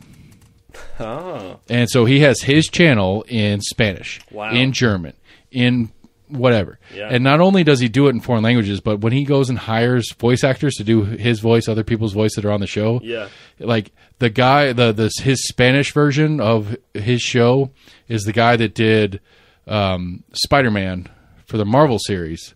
Oh, so people know. In the Spanish whatever. And they're so like, oh, I like that. when I've they heard hear that. I his like that. voice, they hear Spider-Man. Wow, that's when they're watching genius. Marvel stuff. And so like he's contracts that out. Yeah. Other YouTubers that want to do foreign language versions of their shows, they hire his team to go and do the foreign language version show. That's like, brilliant. Like he's got and like just mounds of stuff, and like to me, like I mean, like the best episodes that he does is like he just does stupid shit where he gives money to people that need it. Yeah. Like he figures out dumb ways. Like he'll order pizza. It's just an episode of them doing something stupid. Yeah. And then like one of the things, like one of the episodes they put like a tight wire across a pool. Yeah. They had four contestants, $100,000 for whoever stays on this wire the longest. Wow. Right. And so they're doing it, and it's like an hour in, and it's like, you guys hungry? It's like, yeah. And so he orders pizza. And so they order the pizza, and they're just doing the whole thing, and the pizza guy's delivering the pizza, and he's like, here's $10,000. Oh my gosh. You know, just a random pizza delivery guy, just $10,000. And it's your neighborhood. It's North Carolina. That's where he does this thing. Where? He has the biggest studio Where east of the North Mississippi. I don't know exactly where it is. Okay. Huh. But he has the biggest television studio east of the Mississippi. Wow. That's fascinating. Beating Georgia, like Georgia and all the like Walking Yes. Dead shit and all the huge studio stuff that's going on in Georgia. He has the biggest, most expensive studio in east of the Mississippi. Huh. But a lot of his stuff he does philanthropic. Like he has a separate channel that's philanthropic, and every dollar that comes in from that channel goes into his philanthropic stuff. But he tries really hard to just give stupid money away or help people out that need it. That's cool. Well, now that I have a kid, there's all these like kid YouTubers. Like Miss Rachel is one. Blippy, you ever heard of Blippy? I've heard it. I don't know it very well. That's another sham. But he basically gets like kids to watch his stuff, and he's big on branding. And then he goes around and does tours, but it's not actually him. It's like someone impersonating him. And like the tickets are like $100, and they're like, "Tell your parents you want to go see Blippy." Ryan's World. Yeah, Have you done any Ryan's World your yet? parents don't love you unless they spend $100 to send you to Blippy. I mean, he That's doesn't say fucked that, but you know what I mean. They imply such. Yeah. But anyway, Ryan's World there's was a like big one whole, for my kids. I don't know what that is. Ryan's So my son's a year and a half. Your kids are what? 10 and 12. Yeah, so they're different YouTube genres. Yeah, generations. Yeah, it's weird. But anyway, the YouTube realm is pretty interesting. I never realized how big YouTube is. Huge. Yeah. And what's interesting to me too is that like MySpace came and went, even Snapchat's came, it's kind of going out now. TikTok's new. Facebook kind of came, now it's mostly older people. But YouTube is kind of like stayed up. Like it's kind of stayed. I think TikTok's got them beat except for the Chinese element. Yeah. Except for the politics. Yeah. And realistically, it's a scary set of politics. But, because YouTube has tried really hard, because they have the new YouTube short subset. Yeah. Where, like, the best of the best on YouTube are now doing shorts because they're trying to copy the TikTok one. Oh, yeah, I've seen that, yeah. Which I don't really like the shorts and stuff. The TikTok politics, I do not have TikTok because specifically I've been a little concerned about the politics of it. But I'm interested to see what will come of it because I don't know. I politically speaking, I think that if you ban TikTok, there could be a lot of younger people who would react politically. That's the problem. That. Yeah. But what's funny is that they don't vote now. Right. Yeah. But realistically, the issue is every ounce of data goes to CCP. Yeah, that's why I don't have TikTok. Right. Yeah. And so, like, and again, And not to go back down the Ukraine rabbit hole, but we're going to spend $1 gajillion on Ukraine, but we're not willing to pull the trigger on killing TikTok in the United States. Well, part of deterring Russia is deterring China from invading Taiwan. Anyway, TikTok. Yeah, so I have a work phone too, and the company that I work for has said you cannot have TikTok on your phone because there's nothing that you're going to do work related that China doesn't know about, and I don't know whatever the company gives a shit about China, but all right, you're yawning, I'm yawning. What time is it? Oh my gosh, it's 11. This has been fun. Yeah. All right, I owe you another show, right? Because I was sick. Yeah, I mean, we can go like we can go 2 more hours. We're not doing back to back. All right, Sam, you got one more news of the weird just to close out on the news of the weird, like the official story that we were supposed to do. That was the official story. Well, the format as we close on the news of the weird. Cocaine cat. Cocaine cat. Yeah, give us another one. It's too late for that. We tried that was just a segment inside the show. Let's see here. What is that? What's the sound effect? I've been meaning to build a little audio thing to lead into. Oh, is that clapping? Yeah, it's it sounds like static when you just do it for a second. Yeah, it's like, all right, you got to hold it down. And Sam's News of the Weird to close out this wonderful episode of Almost an Agreement. Well, hold on, give me an option. Do you want a New Hampshire lawmaker arrested for obstructing snowplow? Or if you didn't live in Tennessee, you would probably use the McNally thing. 82-year-old charged with sale of fake Michael Jordan cards, or Maine motorist appeal to keep naughty vanity license plates. Ooh, I want the naughty license plate. Yeah, what's the license plate say? It says, love, T-O-F-U. T-O-F. Love tofu. Love to fuck you. All right, everybody. That's a podcast. Right, that's what we do. There's a vegan guy that loves tofu. Ooh, even better. It's not as funny when you tell the truth. You didn't let me. Almost an Agreement, everybody. Almost Agreement at gmail.com, Facebook, Twitter, YouTube. Website is almostagreement.com. Check it out. 23 voter guide is coming soon. Favorite podcast provider. Do all those things. Help us spread the word. Matt Shears, everybody. It's always fun to have Matt Shears in the room. I meant to tell you, Matt, that wonderful lamp next to you is from the wonderful and one and only Randy Pace. Weird gift. He just brought it last time he was here. Anyway. Getting ready to clean out his garage? I guess. Yeah. But it's so weird. We didn't even talk about the Knox County Republican Party. Yeah. Anyway, that's what we do. We do random bullshit and Go for hours, get people drunk, and have a good time. So thanks for listening, everybody. Fromeyer, hit me up. Let's do a show. Let's do a Hamilton County special. I have no idea what to talk about on it, but I'm sure you have plenty, and your Crocs are beautiful. Love to see you guys. Thanks for listening. We'll see you guys soon.